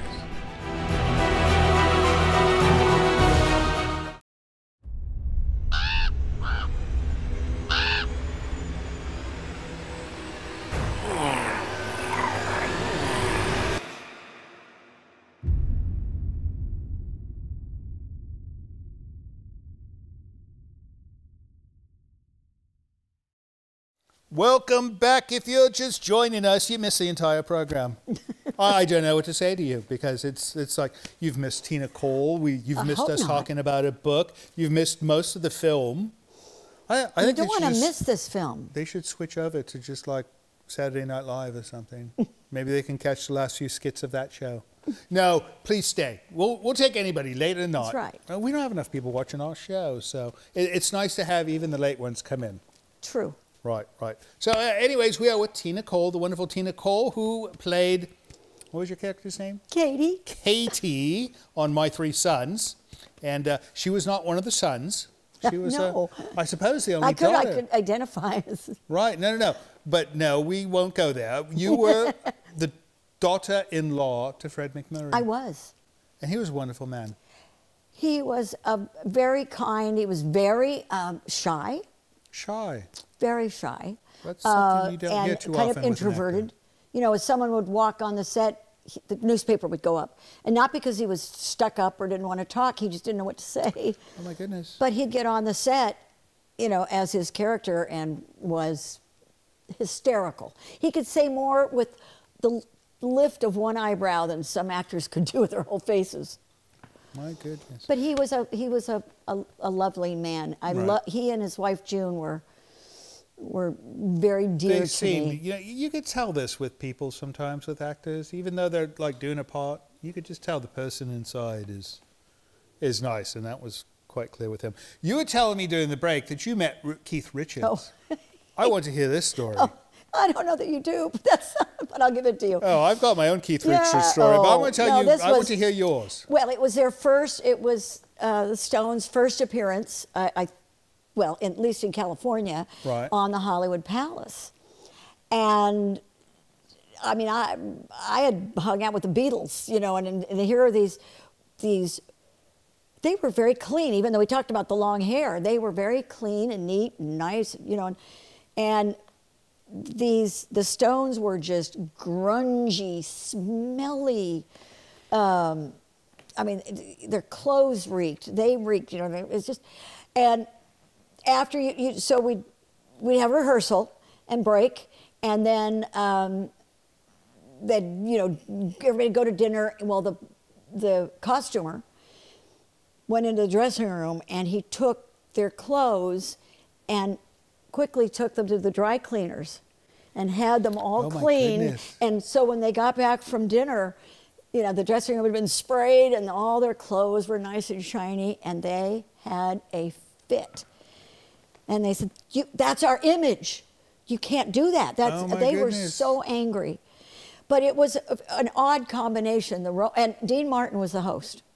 My goodness. And if anybody can see this YouTube, it's got to be on YouTube somewhere. We were on, and then he was introducing the Stones, the King sisters and cousins. And he, standing in the middle of his arms around us, and he said, well, next act is something about the Stones, and boy, are they stoned. And he starts rolling his eyes, and he said, we won't see them very long. Oh, you know, wow. and I mean, it's embarrassing when you think about how long, you know, they've been performing. Incredible. That's but incredible.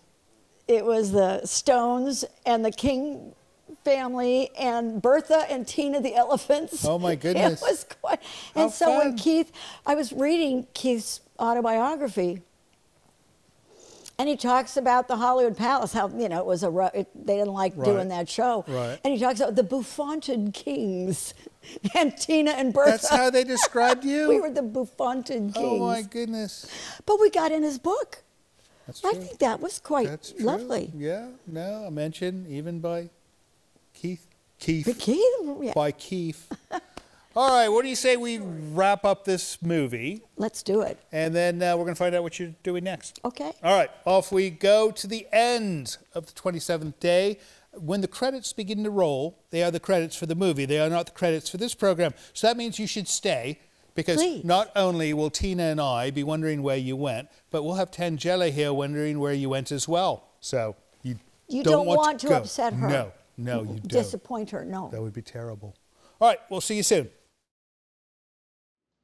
I am prepared to destroy all life on the North American continent if the Americans do not withdraw from Europe and Asia and confine themselves to continental United States. Sir, this will mean a war that could finish us as well as them. There will be no war, Marshal. If I launch these 3 capsules, they will not have one single person left alive to give orders and none to carry them out. Where is your war then, Marshal? But if they strike first... The lessons of history have been wasted on you, Marshal. Democracies are appeasers.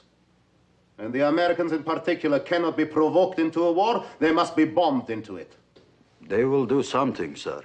Of course, they will threaten and bluster and make angry speeches, and they will end doing just as we ask. I shall read to you the ultimatum, which has already been delivered to the United States.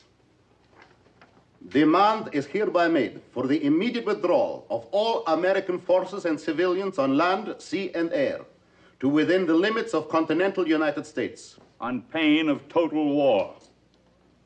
Such withdrawal is to begin within 48 hours of the moment this document is placed in the hands of the government of the United States.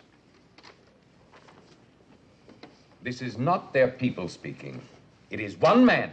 Well, we can't accept it. If we pull everything back home, we've piled our potential where he can destroy us with a single blow. If we can start the evacuation within the time limit, seeming to be complying with their demands, they might not use the weapons until it's too late. But what about my suggestion? If the boxes do not actually contain weapons, we are giving up the world for nothing. If you would only permit me to examine the capsules, I have an idea that... I'm sorry, Professor. Approval has been given to your suggestion, Admiral, and the test site. Most of the equipment is readily available. If we flew out of here tonight, we could start the test by the day after tomorrow. We still have the problem of a test subject. So as not to alarm the public, the test must be conducted in absolute secrecy. For this reason, and even more compelling moral ones, we cannot use condemned criminals or even ask for volunteers. I must admit to being... Gentlemen, I'm your test subject. As soon as I heard of the ultimatum, I subjected myself to a fatal overdose of gamma radiation. You can check my statement with a radiation counter if you wish. But Dr. Newhouse...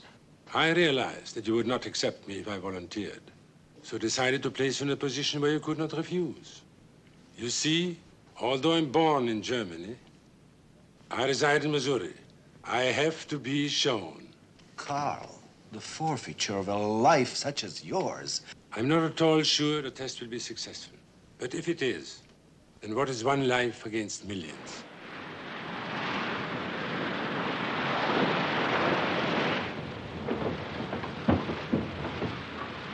Stop all engines. Aye, aye, sir.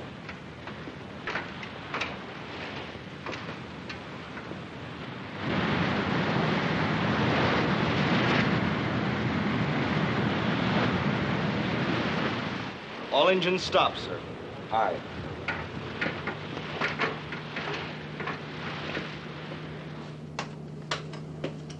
Ship's on station, Admiral. Thank you, Captain. Now, this is the limit of the radiation radius. Dr. Newhouse is here, just within the limit. Our position is here, 1 mile outside the radius. Sir, he's coming through.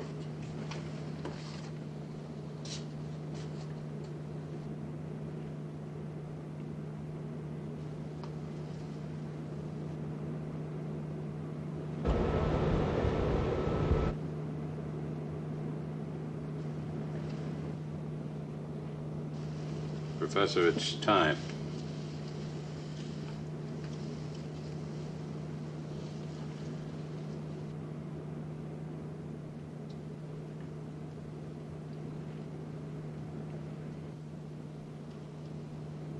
It won't open.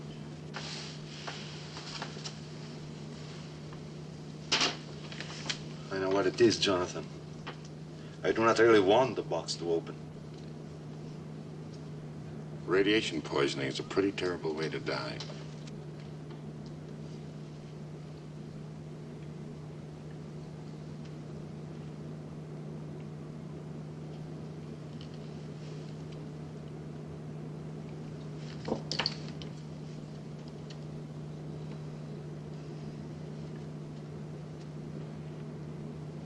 I can't. I can't do it.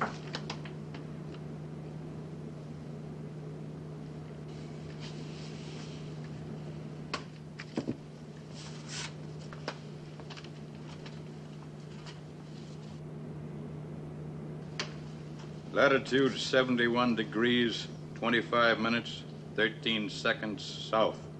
Longitude 150 degrees, 14 minutes, 18 seconds east.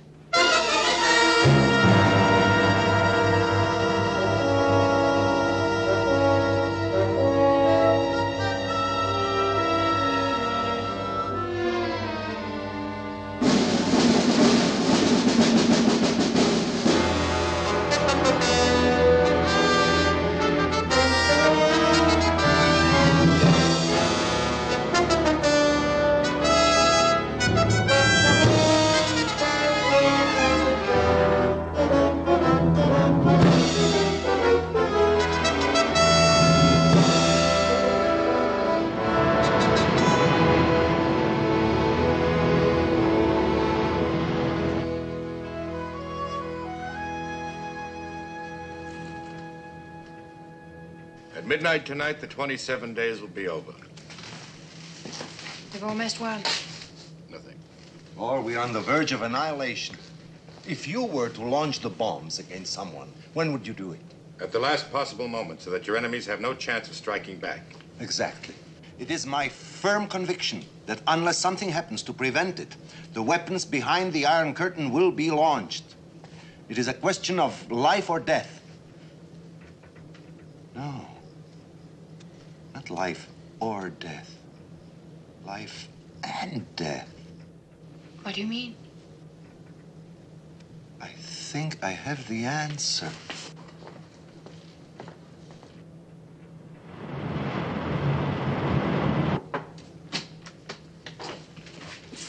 What is it, Klaus? Jonathan, I must have your capsules. What for? I need a complete set.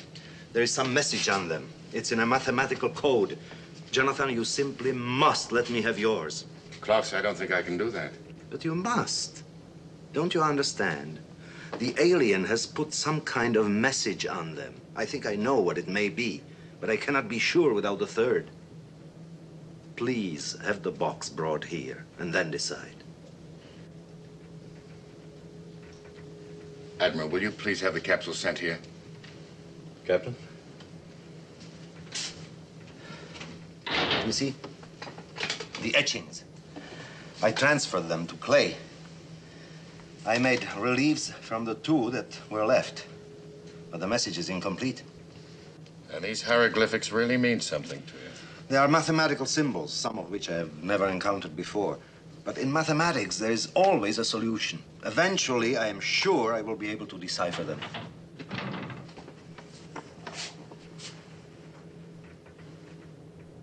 Jonathan, there are only 5 hours left.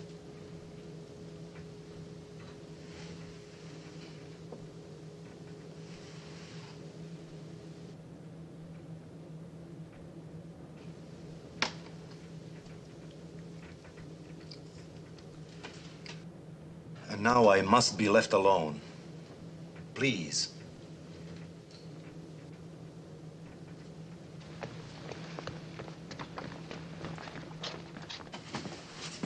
Clark, I hope you know what you're doing. Yeah, I hope so, too.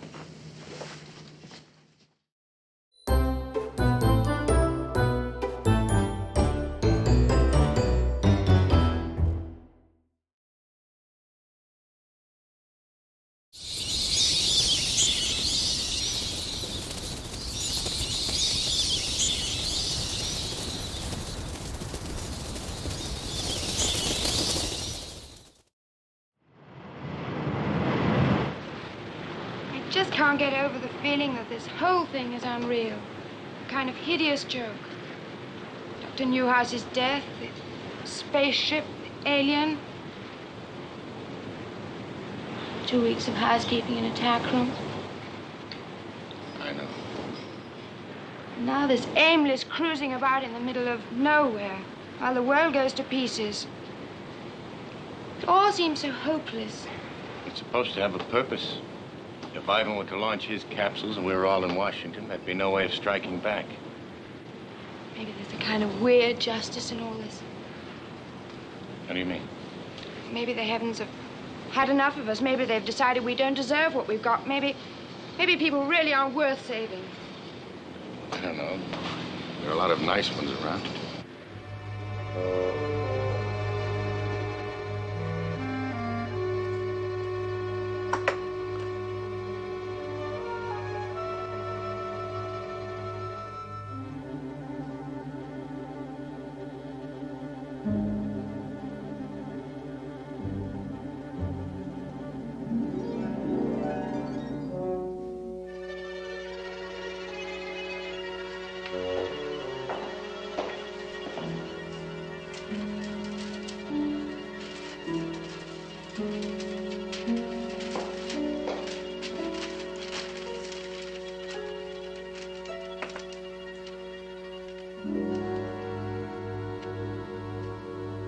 These are our targets.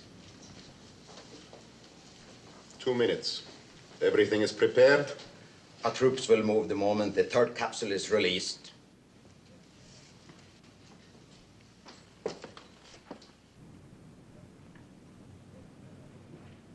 Soon the world will be ours.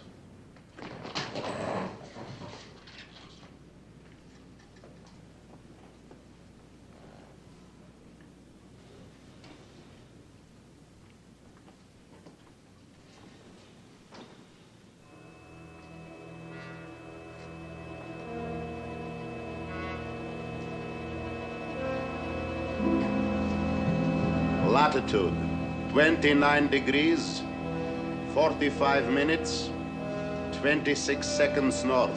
Longitude, 95 degrees, 21 minutes. You fools, don't shoot!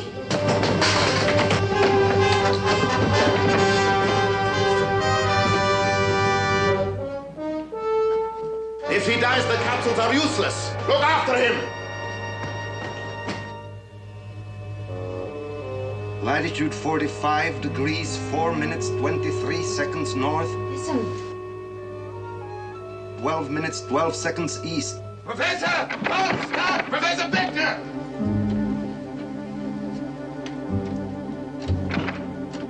Latch from the inside. Professor Victor! Professor! Latitude 55 degrees, 45 minutes, 18 seconds north.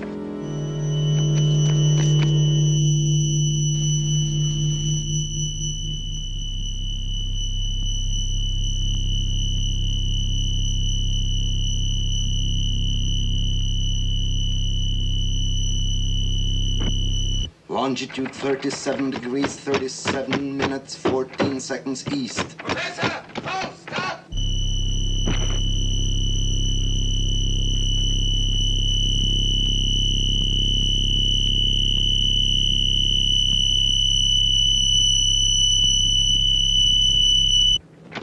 Professor Victor! Oh. Professor! Oh, stop! Professor Victor! Professor! Where are the capsules? Answer me, Klaus. Where are they? I've launched them. I've blanketed the world. Then the capsules didn't work. Of course. If they had, we'd all be dead by now. I think they worked. I think they worked very well. Ladies and gentlemen, here it is. The bulletin we've been waiting for. Scientists believe we have been bombarded by invisible rays from outer space. Reports pouring in from all over the globe confirm sudden and unexplainable deaths. All the cases have shown the same symptoms. All heard a high-pitched, almost supersonic noise, accompanied by acute agony and severe shock, and followed by death. I know it's unbelievable, fantastic, but the rays appear to have killed every person throughout the world, known to have been a confirmed enemy of human freedom. Yes, the entire world is now united in a spiritual unity unparalleled in its history. There are those who might say it can't last, but let us pray it does. Thank God. Unlike you, Jonathan, I never believed that the alien was acting in bad faith. But what gave you the idea the capsules could be altered? Yesterday morning, in my excitement, I used the phrase life or death, remember? We both thought you'd gone a little crazy. Aboard the spaceship, the alien said you hold in your hands the power of life and death. He might have meant that the capsules could bring us life as well as death. And on evidence like that, you launched the capsules? Yes. You see, almost every form of energy, fire, electricity, nuclear fission, has two diametrically opposed uses. As an asset for peace or a weapon of war, for good or for evil. The capsules followed the pattern. They had to. The alien was incapable of giving us a weapon only for destruction. I suppose we should be happy, but I can't help thinking what victory for us means in terms of the alien. Yes, I cannot imagine a greater tragedy. Not only for them, but for us. Why for us? We made contact with the stars. How many years may pass by before this can happen again? Think of all the knowledge they could give us if we could help them. But must we lose it? We have vast uninhabited areas, jungles, deserts, polar caps. We can't use them, but maybe they can. But there's no time. There are still 8 days. Klaus, as long as this feeling lasts on Earth, there are no boundaries between nations. No fear, no suspicion. Perhaps, yes, perhaps it could be done. Admiral? Excuse me. Thank you, Captain. The captain has orders to rendezvous with the carrier. You, Miss Wingate, Mr. Clark, will be flown back to Washington immediately.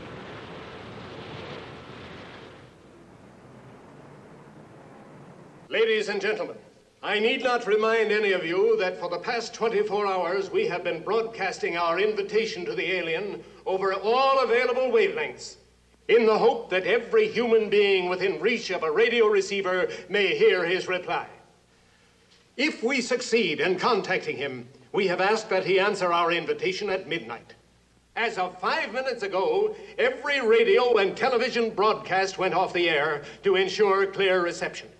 Since Professor Klaus Beckner has been almost the sole instrument in bringing us together here in complete harmony for the first time in history, it is only just that he should extend the final invitation. Professor Klaus Beckner.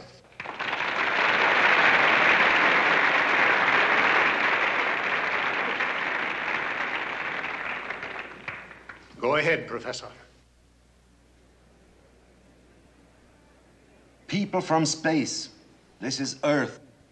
The people of Earth calling.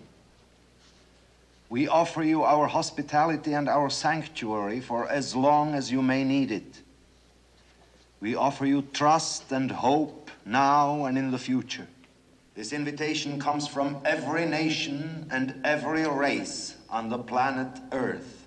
If you hear us, we ask you to reply in 15 seconds.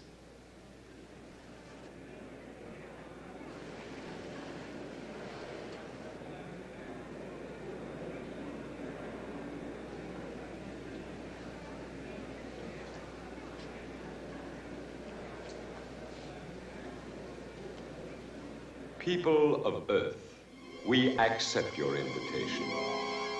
We come in gratitude and love.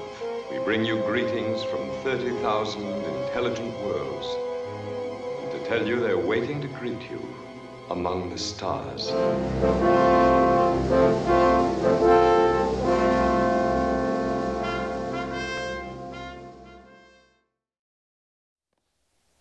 Have you seen this hideous thing? It's scarier than the movie.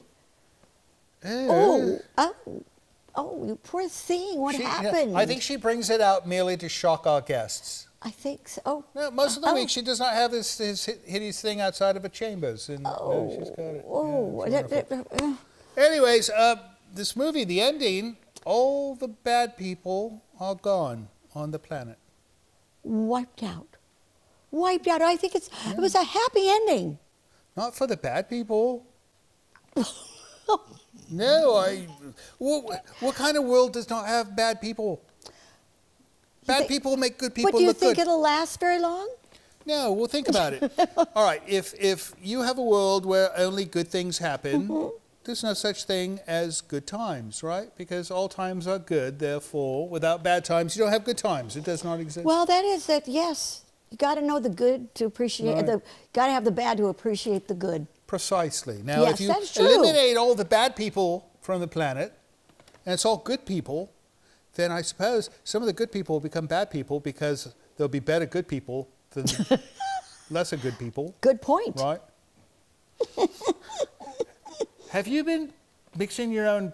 She mixes her own dynamite, and it's a certain smell. Oh. It has a certain aroma on her hands. Let me see. Yep, she's Oh. been mixing dynamite dear. again. Well, then maybe, no, we don't want to eliminate her. She comes across as so dainty, and she's got like a degree in chemistry. Oh. Yeah, it's terrible. All right. Anyways, fun movie. Maybe we'll show it again someday. Probably not. I don't know. We'll see.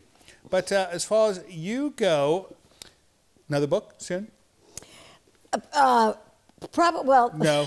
No, you spent a my lot of time son on said, this. my oldest son said, Mom, you could do a whole book on all the times that you tried to kill us. There you go. No, you should turn into a fictional tale where you actually succeed. Oh, ooh. And then he could read how you know, his demise could have been. we did have some pretty close calls. Had you not been a wonderful mother. I was a wonderful mother. No, so no more books for a while. You need to Not take a for a break. while. What are you going to be doing? But what I'm doing right now, I'm doing the Audible version. Oh, nice. Yes, so that Are will you be doing out the whole soon. professional studio thing where you go in the studio? Do it You in just- my home. you do I've it got on my your own own. little setup. So I'm only on if we chapter purchase 4, this, but- we're going to hear your cat meowing in the background. That's what I'm afraid of. And You know what? The washing machine running. I've got a little clicker that that you train dogs with. Right. And when a sound or a plane flies over or something, I click and wait till it goes, and then I click it again and continue. So the editor then puts the two clicks together. Brilliant. Huh? I could have used And that they've got on my a last de-esser. album. They have a de-esser and they have a de-clicker. I'm a clacker. Oh, There's lots of right. Yes. smacks. And there's a program that declacks and Oh no, I've done sound de-esses. mixing. I know all about all Yeah, this. it's very exciting. I have a plug-in that can make you sound like Mickey Mouse. I love that. Now imagine if you read this book in the voice of Mickey Mouse. That would be very I can do that for interesting. you. We'll trade numbers. We'll All talk right. about it. All right. Well, your book. We go to. You said she cleared that up. It's Amazon.com, right? Yes. Not the. You do not have to go Oh to no! the actual Don't go to the Amazon. jungle. You don't need a pith helmet. You do not have to go to the actual Amazon to purchase this book. You can go to Amazon.com. Barnes and Tina Noble. Cole, My 3 Lives, and look for this wonderful lady on the front. This is the same woman. And if you want an autographed copy, you can go to my Facebook page, Oh, tell me this. What is and it? I will is autograph a book specifically for you. Of course you will, but how do they find your Facebook page? Tina Cole. Just look up Tina Cole on Facebook. And this a personal page? Or is it No, it's my professional page. professional page, all right. Mhm. So you And find there's Tina a Cole store on there, Facebook. and you click on the store, and you can order the hardback or the soft. I recommend the hardback because, you know, it could be used in hand-to-hand combat if You necessary. could do that on your head, remember? And put it on. Yeah, yes, exactly. All right, thank you so much for love. Next time you're in town, you come see us. We'll have tea. Love it. All right? All right. See you next time. And as far as you guys go, thank you so much for staying up and watching our program. We know you could have been like out building something. They could have been out building like a shed. How about a boat? A boat. They could have been building a boat, but instead you stayed here and you watched this silly movie and this wonderful guest with us, and we appreciate you doing that. And next week we're going to have a different guest and a different movie. I don't know who, don't know what, but don't forget, we love you. See you next time. Bye. So, Tina. Yes? You know, I was skimming through this book, and I could not find one mention of creature features. Oh, it must have been one of those typos I was talking about.